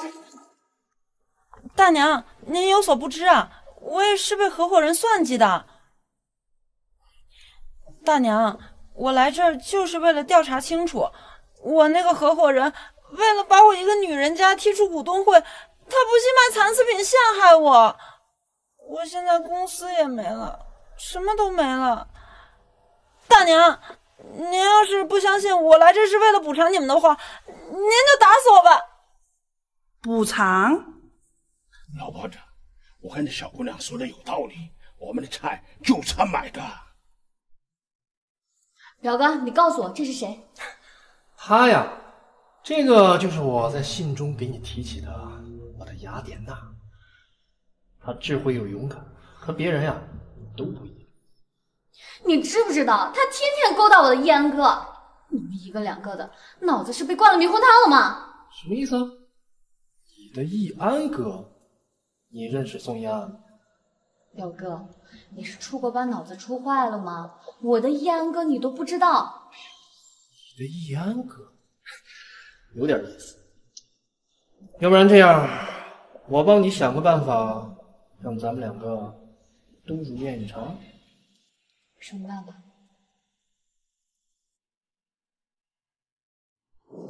唉，想在这南城立足，岂是那么容易的事儿？看看柳富光，来得快，去得也快。可以，就连那宋一安也倒台了。我们得给他加把火才行。我要在耀阳服装公司彻彻底底的倒闭。这个柳富光，他不是喜欢玩媒体法律那一套吗？不如这样，我们花钱让媒体抹黑一下，我就不相信他这服装公司还开得下去。哎，你们也不容易，没想到都这样了，还想到给我们补偿损失。大娘，可惜耀阳现在不是我的了。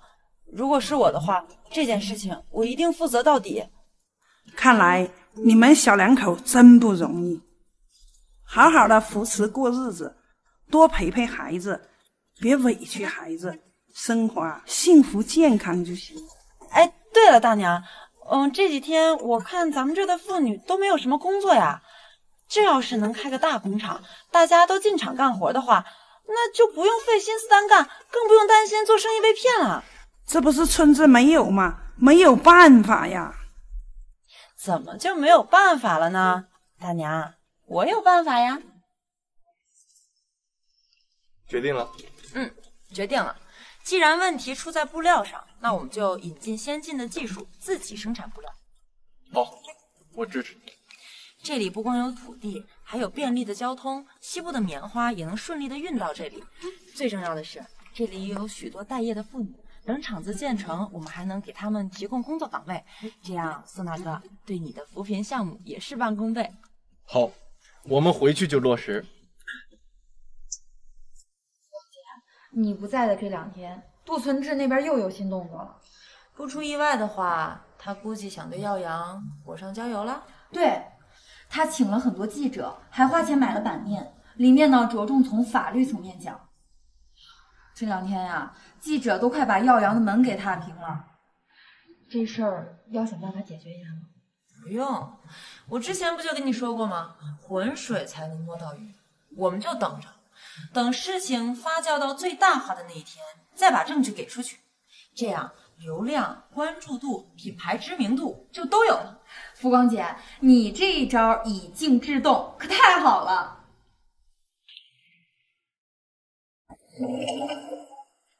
你费尽力气的想和我见面，想说什么？说吧。你和孙一安不合适。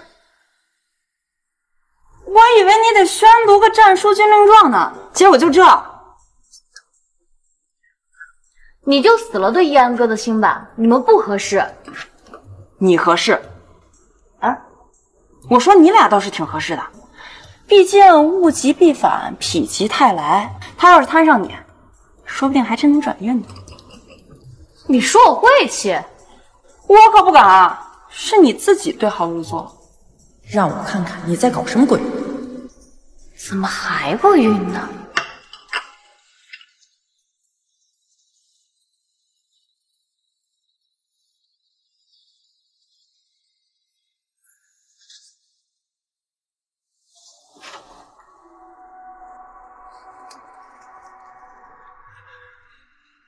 你要干什么？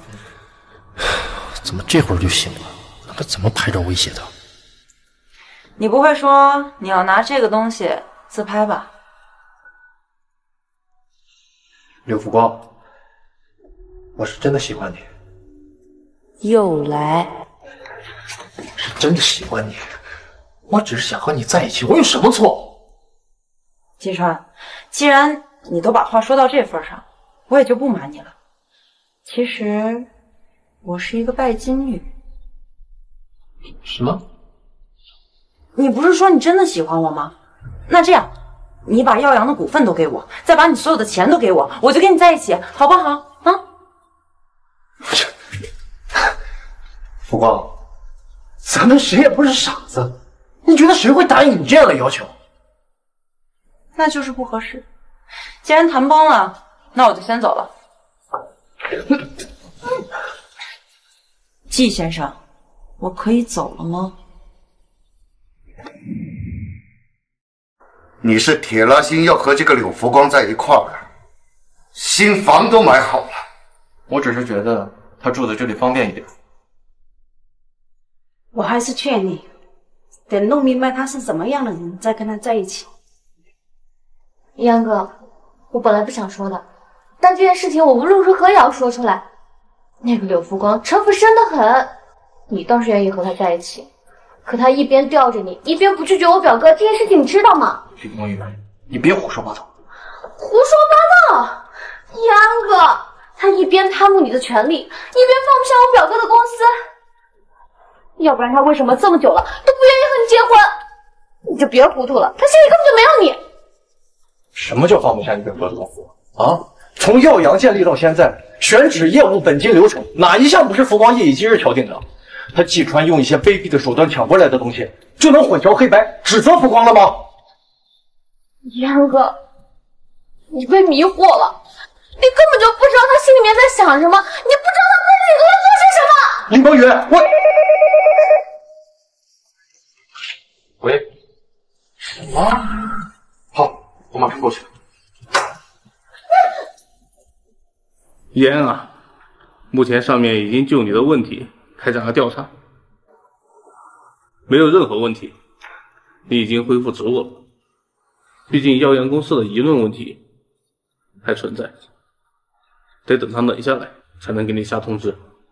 好，目前上面派了一个任务，最近这段时间，南城有拐卖、贩卖人口的非法组织活动，背后的势力盘根错节，需要有人暗中调查。你现在明面上的身份还没有恢复，不容易被打草惊蛇，这件事就交给你了。好，我知道了。福光，来，本来下午就该给你的，结果你不在古董店。下午和李梦云、季川纠缠了半天，还是不要告诉他了，免得他担心。下午啊，下午我就约了个朋友，喝了杯咖啡，聊聊天。这几天我有个任务，可能不能经常在家。福光啊，你接下去有什么计划吗？当然是要拿回耀阳，建立大型机械纺织厂，把我的服装销往世界各地。那有没有关于自己生活的计划？就是那种跟工作没有关系的。财富自由，时间自由，想干啥干啥。你想要的是自由啊？既然你爱自由，那我就不能急着用婚姻去束缚你。福光，你开心才是最重要的。好。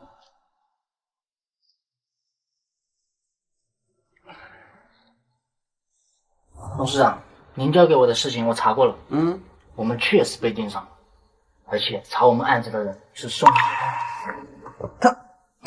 他恢复职务了，也是个奇迹呀！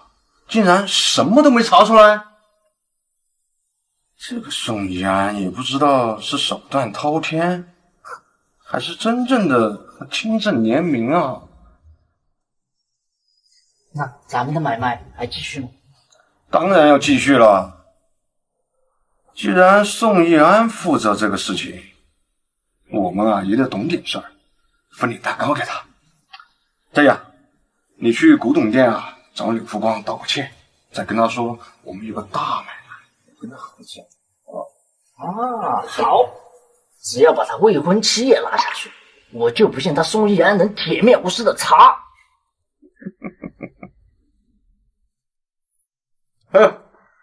刘总别来无恙啊！过来陪陪刘总。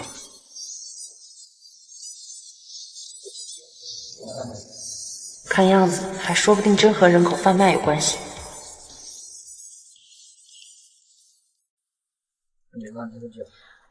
杜总，这就不必了，毕竟我现在处于低谷期，全都等着依靠宋一安呢。这种低级错误我可不敢犯。刘总是怕有不懂事的人胡说八道？你放心，放开一点，这里的安保工作做得非常好，而且他们都是上道的，出了这个门不会说半个字啊。上酒，你就别推辞了，要不然他们会打死我的。那就恭敬不如从命了。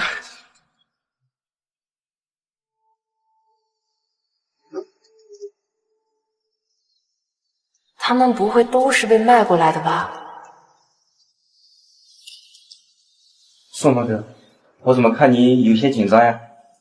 这些人就是杜总说的大生意，倒是比卖衣服来强太多了。但是这些要是卖不出去怎么办？怎么会卖不出去呢？有些人喜欢媳妇儿，有些人需要孩子，有些人要享乐工具，还有些人需要器官出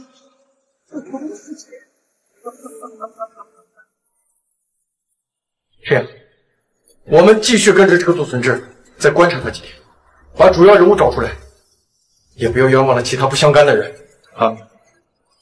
杜会长，合作愉快。好，合作愉快。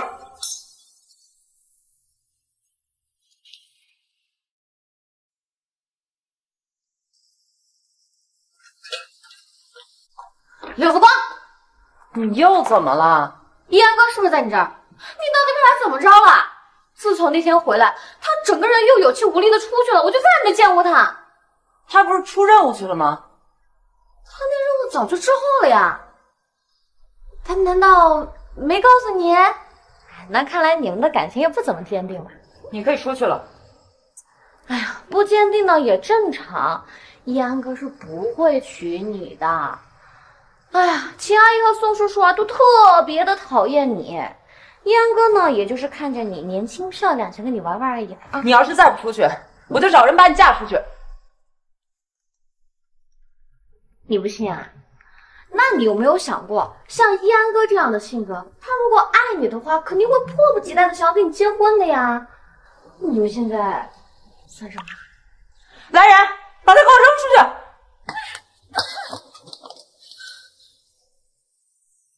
我说你们公关团队是怎么回事？这些舆论出现多少天了？不是说过几天就没事了吗？怎么现在更多了？徐总，我们一直都没有正面回应过这件事，要不我们回应一下？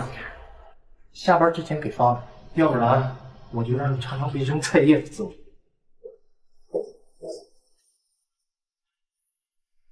那这个给你，有了这些，你一定能拿到杂志社的头版。感谢刘小姐。也不是因为什么别的，就只是我对这个行业十分的热爱。我真的不想看到我一手建立起来的公司就在这里被毁掉。放心，我一定会如实报道的。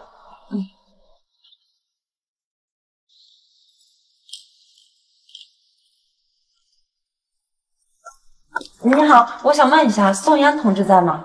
我这边帮你问一下啊。哦，好。喂，是宋玉安同志办公室吗？啊，是一位女士。啊？不好意思，宋玉安同志没在。哦，好，谢谢。不在个鬼啊！我都听到他电话里的讲话声了，他这是在躲我吗？啊，你回来！宋大哥，发生什么了？你躲我！不过，你那天下午到底去了哪儿？你见的那个人做的那些事儿，是不是不能让我知道？怎么可能？我真的就只是去喝了一杯咖啡啊！什么情况？这个眼神，宋大哥不会怀疑我出轨了吧？不过，我想静一静，你先离开吧。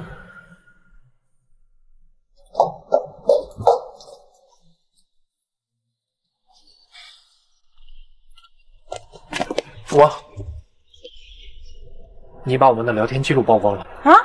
啥？什么聊天记录？我不知道啊。你怎么不问问你身边是不是有什么内鬼？你来问我算怎么回事？吕福光，算你狠！现在媒体是天天盯着我，只要有一点风吹草动，就会被无限的扩大，甚至还有一些凭空捏造的新闻。啊，那你真的太可怜了。多亏你把我踢出了股东会，要不然现在面对记者的可就是我了呢。富光，一直以来，我想要的都不是公司，我想要的是你。我知道你一定有办法救耀阳的。行啊，但是我有条件。我可以保留你的利润权益权，但是你得完全放弃你的决策权。想想吧。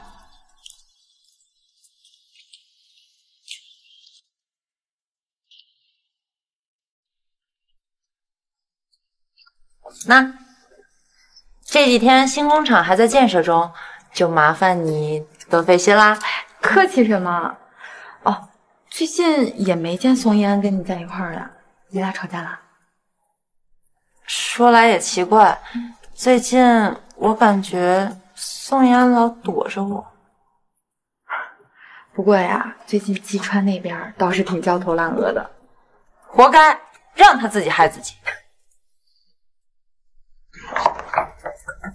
燕哥哥，晚上我们去吃。抱歉，我没时间。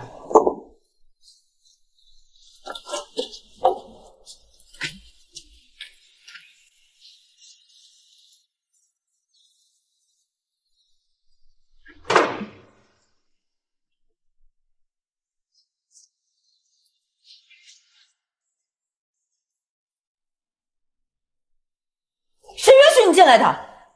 当然是一安哥了，要不然我哪来的钥匙？一安哥，我来拿钥匙。拿好东西就出来，你只能动我房间的东西，别碰火光。啊，一安哥特别嘱咐我的，让我呢睡在他的卧室。秦阿姨说了，等你跟他断干净了，就只有我一个人是吧？让你的一安哥自己来跟我说，你就别充当这个多余的传话筒，不然你就得替他挨打。拿着你的东西给我出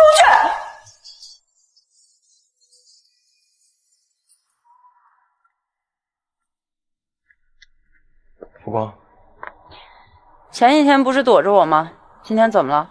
突然想见我了？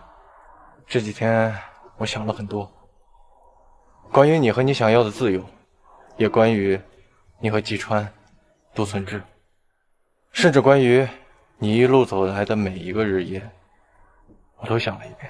想这些想到让李蒙云住你的房间吗？什么？我什么时候让李蒙云睡在我房间了？我不听！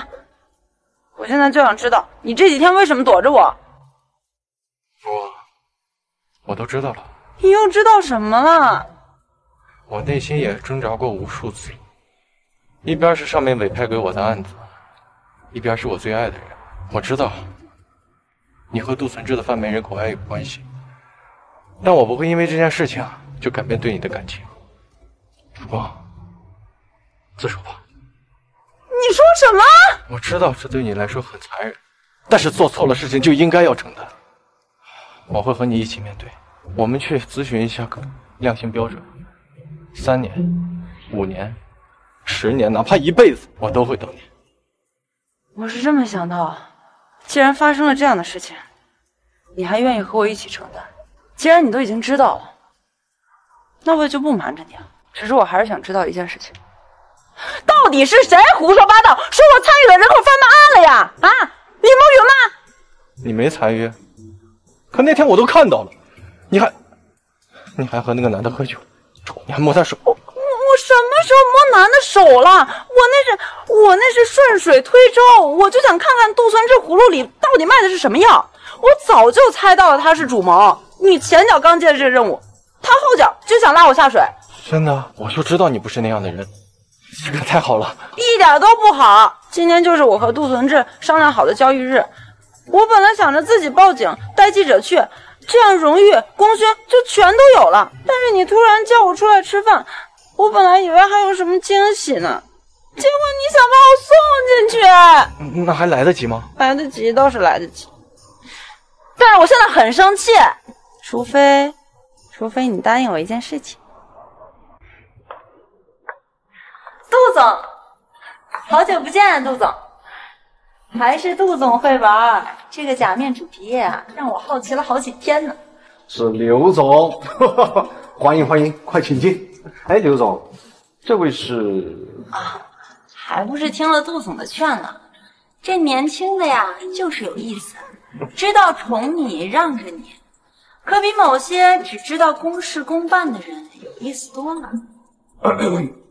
刘总，您放心，今天在场见过的所有人不会有半句闲语传到宋先生的耳朵里的。哈哈，快请。来喝酒。你还愣着干什么？怎么一点眼力劲儿都没有啊？哪个会手的啊？倒酒啊！好，你说什么就是什么。杜总，谈谈我们的合作吧。等等，在外面舞池戴着面具是为了趣味，这都进包间了，都是自己人，把面具摘了吧。抱歉，不太方便。杜总，你也是这一行的，一定知道我们不能接私活。为了避嫌，面具就不摘了。没事儿，就算你们老板知道了，以我在南城的势力，他也不敢回来。给我酒啊！哎，你干什么呢？笨手笨脚的！我刚才你不给我倒酒，你现在倒我一身。我跟老板有正事要谈，你这样一搅和还怎么谈啊？你给我出去，换人过来。刘总，我不是不相信你，这实在是我们做的买卖是要掉脑袋的大事，严谨一点。我明白，多一事不如少一事嘛。刚才要不是您开口，我都没想到这茬，还得是您老的。这次呢，就算是我们第一次合作，所以人在哪儿？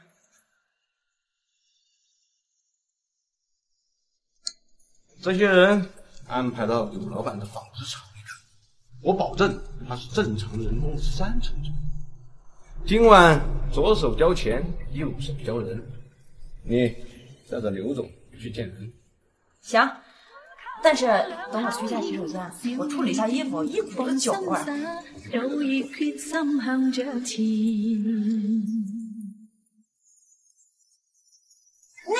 你快点，别耽误时间啊！刘老板，你要多少人，我这里就有多少人。行，那我的纺织厂就不招工了。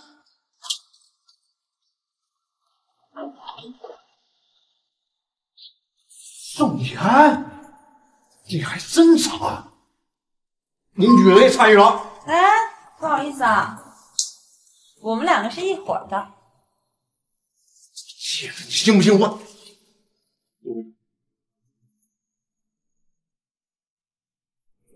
这地方你倒是轻车熟路啊！不熟，我装的。我一生洁身自好，我从来都没来过这种地方。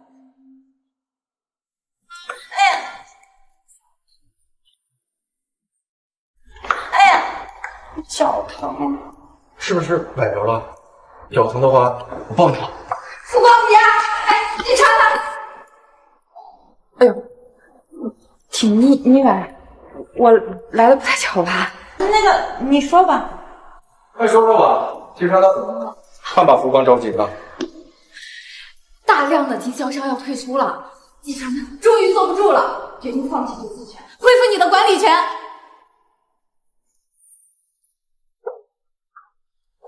诸位，好久不见。目前我们最大的问题看起来是公关，但实际上问题还是出在布料上。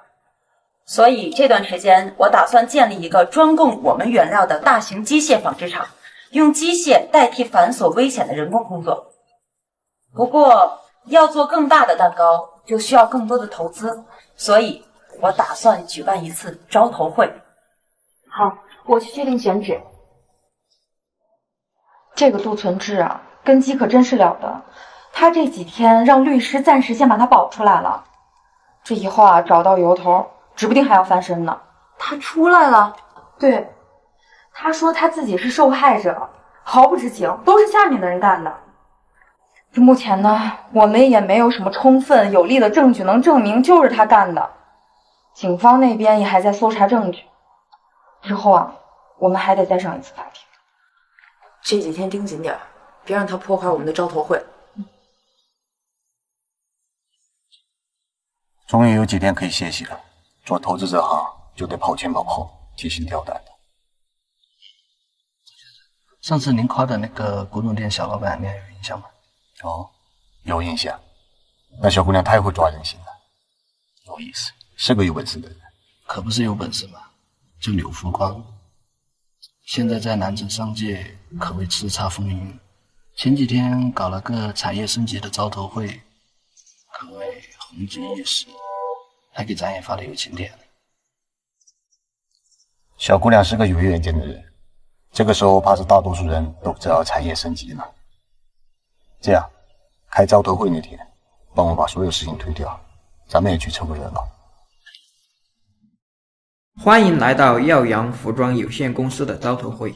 本着3月……妈的，这个柳福光，我还以为他终于使点相肯跟我合作了，谁知道老子背后使绊子，你不厚道，就别怪我搅局了。下面有请柳福光同志上台发言。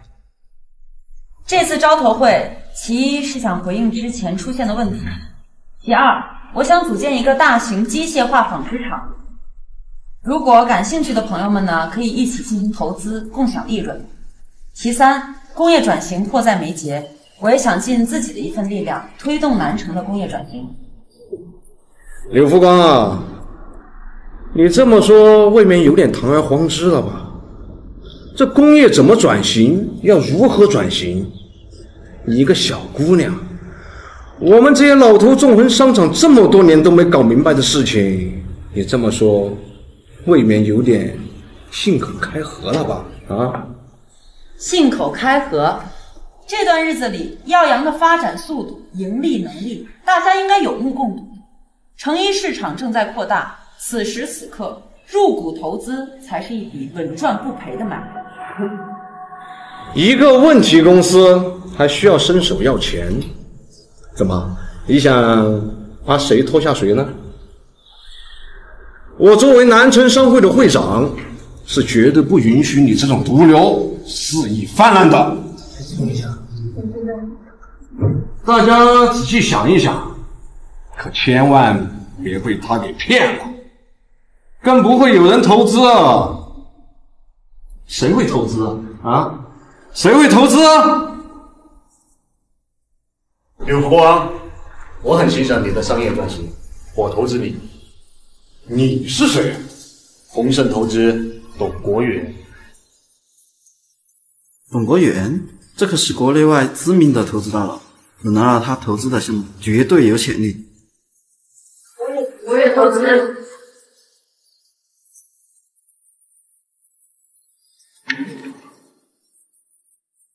下面是中场休息，请便。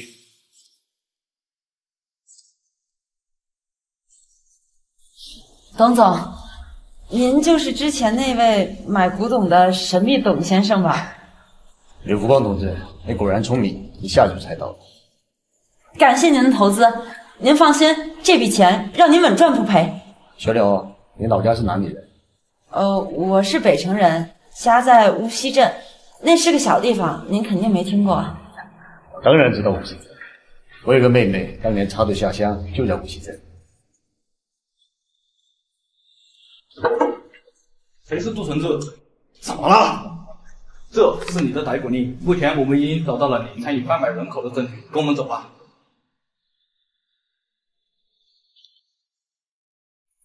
姐，本来还想着能靠这次的招投会解决一下之前的危机，没想到还是被那个杜存志给搅黄了。没事儿，大不了我们卷土重来，严惩大戏，给记者们看看。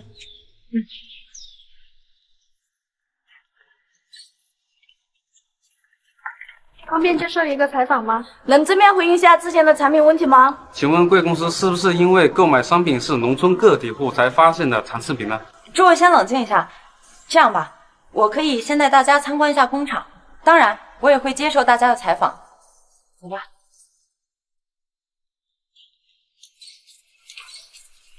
这边。今天我想带大家参观3个地方。首先就是这个车间，这个车间还维持着原来纺织厂的样子，设备老旧，产品堆积。其实现在的许多加工企业已经和国外企业合作，给国外做代工厂了。那你为什么选择做成衣公司呢？因为我始终不愿意看到我们的劳动人民付出了那么多的汗水与心血所制出来的产品，仅仅是被贴上一个国外品牌的标签，就要被赚走那么多钱。所以我想尽我所能，让消费者在相同的情况下省去量体裁衣这些繁琐的工序，就可以买到便宜、好看又耐穿的衣服。那你为什么还要卖残次品呢？这个问题问得好，这确实是我做的一个不太全面的决定。国内纺织产品堆积，我最开始想的是应该把这些资源合理的利用起来，但是却在采购环节出了问题。这段时间我也在吸取教训，现在已经在开始组建自己的纺织厂和采购部门了，所以从今以后，所有的产品都会更好且更便宜。我看到您的工厂里面大多数都是一些上年纪的妇人和一些残疾人，这是不是有些不人道？残疾人也需要收入，年长的妇人也需要收入。可能其他的企业会把他们拒之门外，但是我们耀阳想尽自己所能，给这些需要收入的人一份工作，给他们一个可以靠自己吃饱饭的机会。您的想法真的很有企业家的情怀。建设之初是为什么会有这种想法呢？可能是因为在我最难的时候，我也曾迫切的想过，如果我能有一份可以靠自己吃饱饭的工作就好。这钱不能动，这种子的钱，这钱真不能动，这钱。连老子的事都敢管，再多管闲事儿，老子把你赶出去，让你无家可归！贱人！贱人，杀了你，死亡赔偿款都是我的了，去死吧！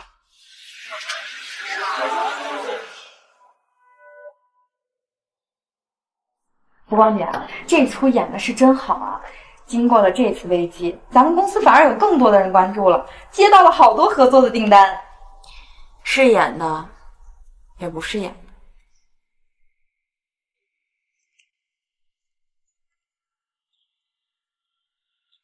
燕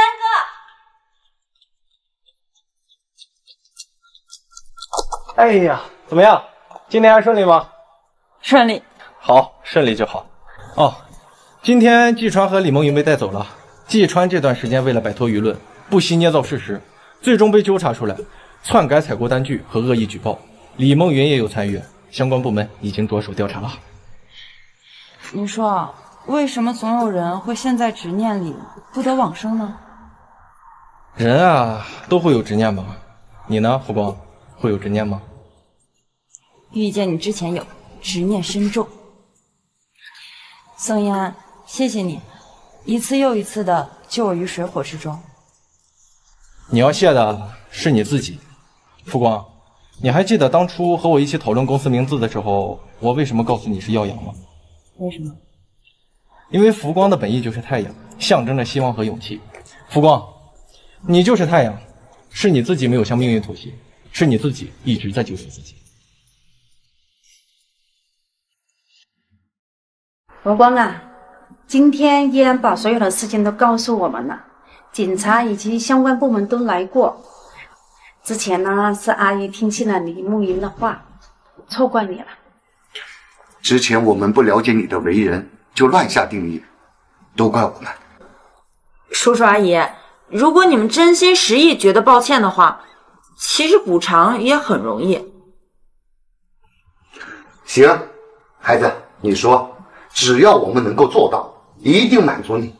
那就把你们的儿子配给我吧，我一定会对他好的。好。来，这个我给你。这手镯呢，跟叶安一样大，叶安满月的时候买的。那时候啊，我就想，这个就给我儿媳妇。好。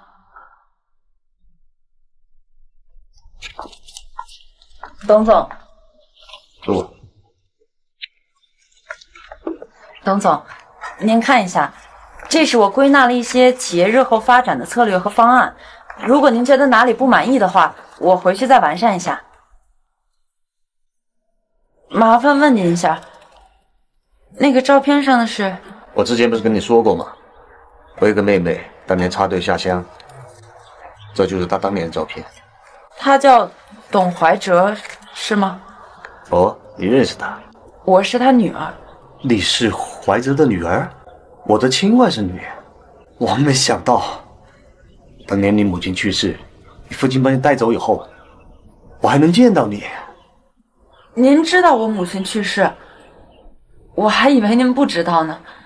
毕竟我爹他天天赌钱，要是让您知道我母亲因为他而死，您还不得打死他？你爹天天赌钱？你娘是患有家族遗传的头疼病，当时插队下乡，条件艰苦。你爹一个文弱出身，也没什么钱，买不到进口的特效药。有人撺掇他去赌，他不敢，最后下定决心赌，竟然赢回了许多钱。可是没想到，你娘那时候已经回天乏术了。富光，怎么了？不顺利吗？失魂落魄的。宋大哥，我们结婚之前先回一趟老家吧。好，上车吧。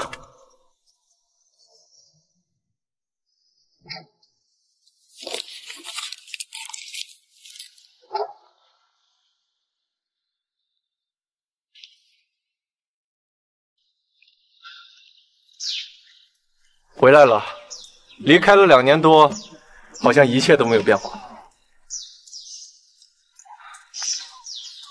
哎，这不是宋家小子吗？回来了呀！回来了。哦，这就是柳老板是吧？是，您身体还好吧？哦，挺好的，挺好的。那我们就先回家了。好的，好的，再见。你好。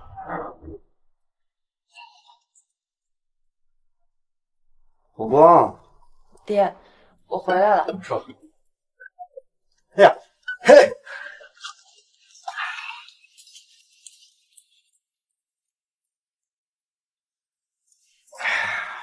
只要你不是破产，本爹不是要钱就行。我见到我舅舅了。别跟我提他，要不是当年他没把你娘接回去，你娘他能死吗？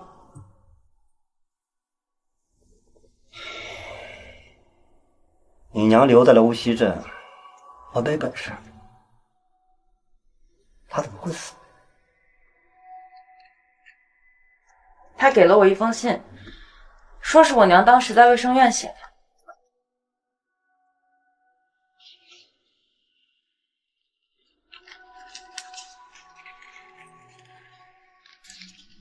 五夫亲戚，或许你读到这些文字时，你我早已阴阳两隔。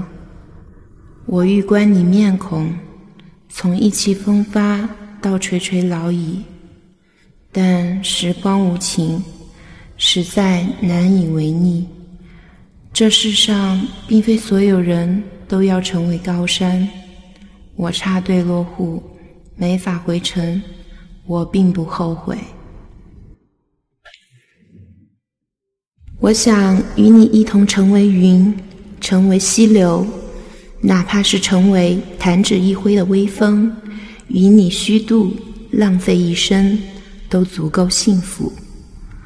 我如今已知命运，所思所想，只愿生者释怀。我舅舅说，他想让你愧疚，所以一直没有把信给你。结果你就真的浑浑噩噩的过了半生。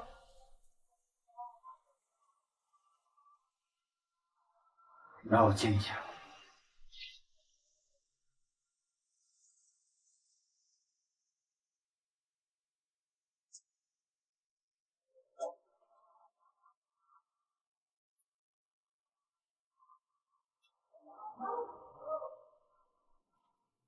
柳叔他没事吧？时隔这么久揭开伤疤，任何人都需要时间去接受。不过，当他看到我娘给他写的信的时候，应该能得到安慰吧。一会儿也没什么事儿，要不我们去办件小事情？什么事儿啊？你拿上你的户口单，一会儿就知道。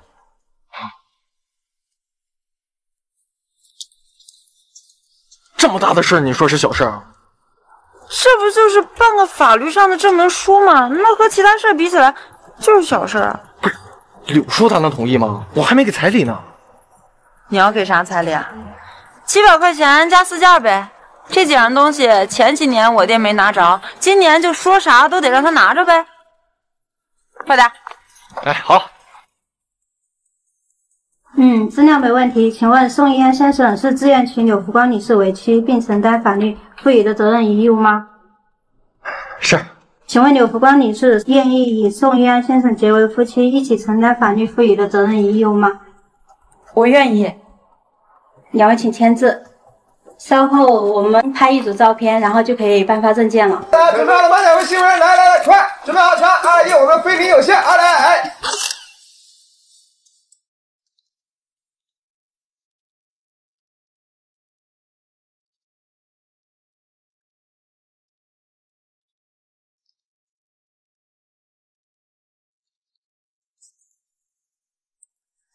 看看衣服吧，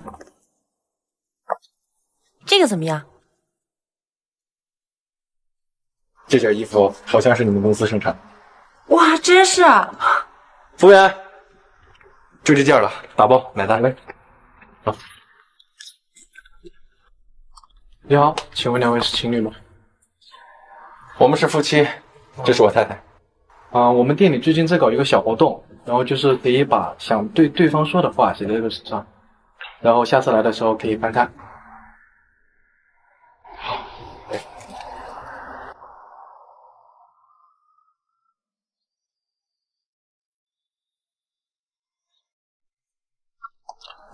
那晚安，我先回去了。好，晚安。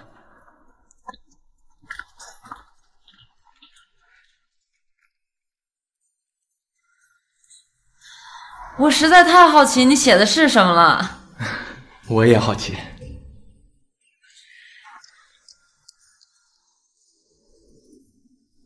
宋一安，从前我总是在想，两个不同路的人在一起，意味着牺牲、妥协、丧失自由。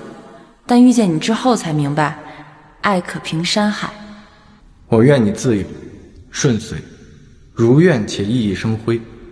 我也向你承诺，我们的婚姻不会成为困住你的枷锁，而是你最坚实的后盾。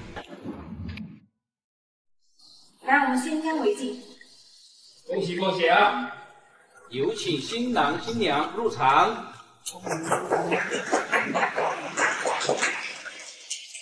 两性联姻，一堂缔约，喜结永年。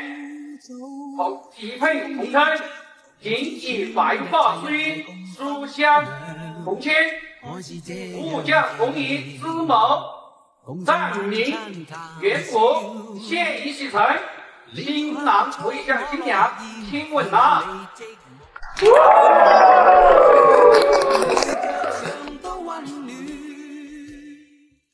告诉大家一个好消息，我们拿到了一批销往巴西的单子，正式开通国外贸易板块。董总，还有一个好消息是您不知道的哦。还有什么好消息啊？今年南城举办了年度表彰大会，邀请了刘总，您获奖了，是本年度杰出企业家奖，真的。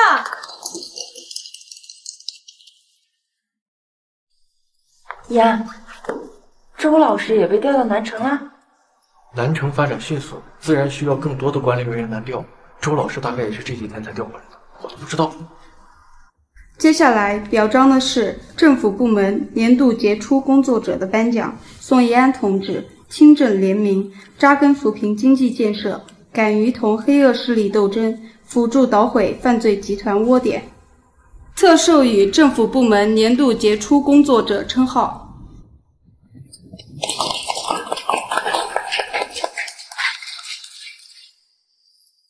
下一项是年度杰出企业家颁奖。让我们有请耀阳服饰的柳福光同志上台领奖。这一年来，耀阳服饰始终保持着一颗赤诚之心，浮光，看着应该是过度劳累，有点气血亏虚。你是她丈夫吧？你自己夫人怀孕了，以后就要注意点，别太劳累了。怀孕？那这是避孕单，胎儿很健康。简直像做梦一样啊！你真的怀孕了？那你可要多注意身体啊！多注意休息，然后别太忙了，改改你那个工作起来就没日没夜的坏毛病。是啊，身体最重要。胎儿在发育的时候会占用母体的营养，不过你可千万要注意自己的身体啊！还有，以后想吃什么的时候都是缺乏营养的表现，一定要及时克服。哎，那你也不能乱吃啊，要不然对小孩不好。想吃就吃，小孩再说。哎，你怎么回事啊你？你们俩怎么还吵起来了啊？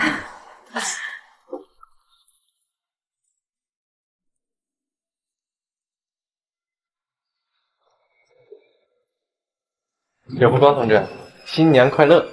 那也祝我的宋怡安同志新年快乐。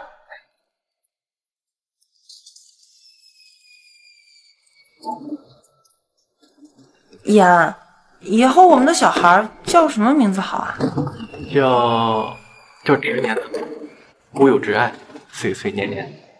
执年？宋执年？哎，是个好名字，男孩女孩都能用，多省事啊！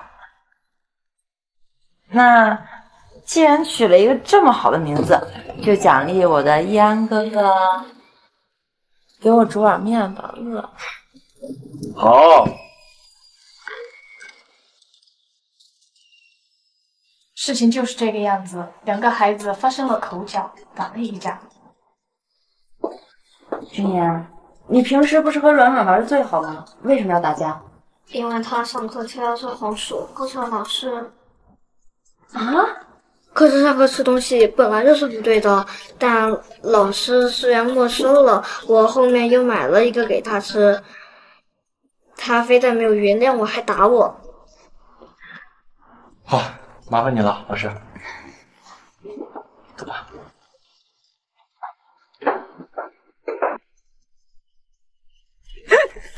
宋阳，你不觉得这一幕有点似曾相识吗？别笑了，来，这个给你，快！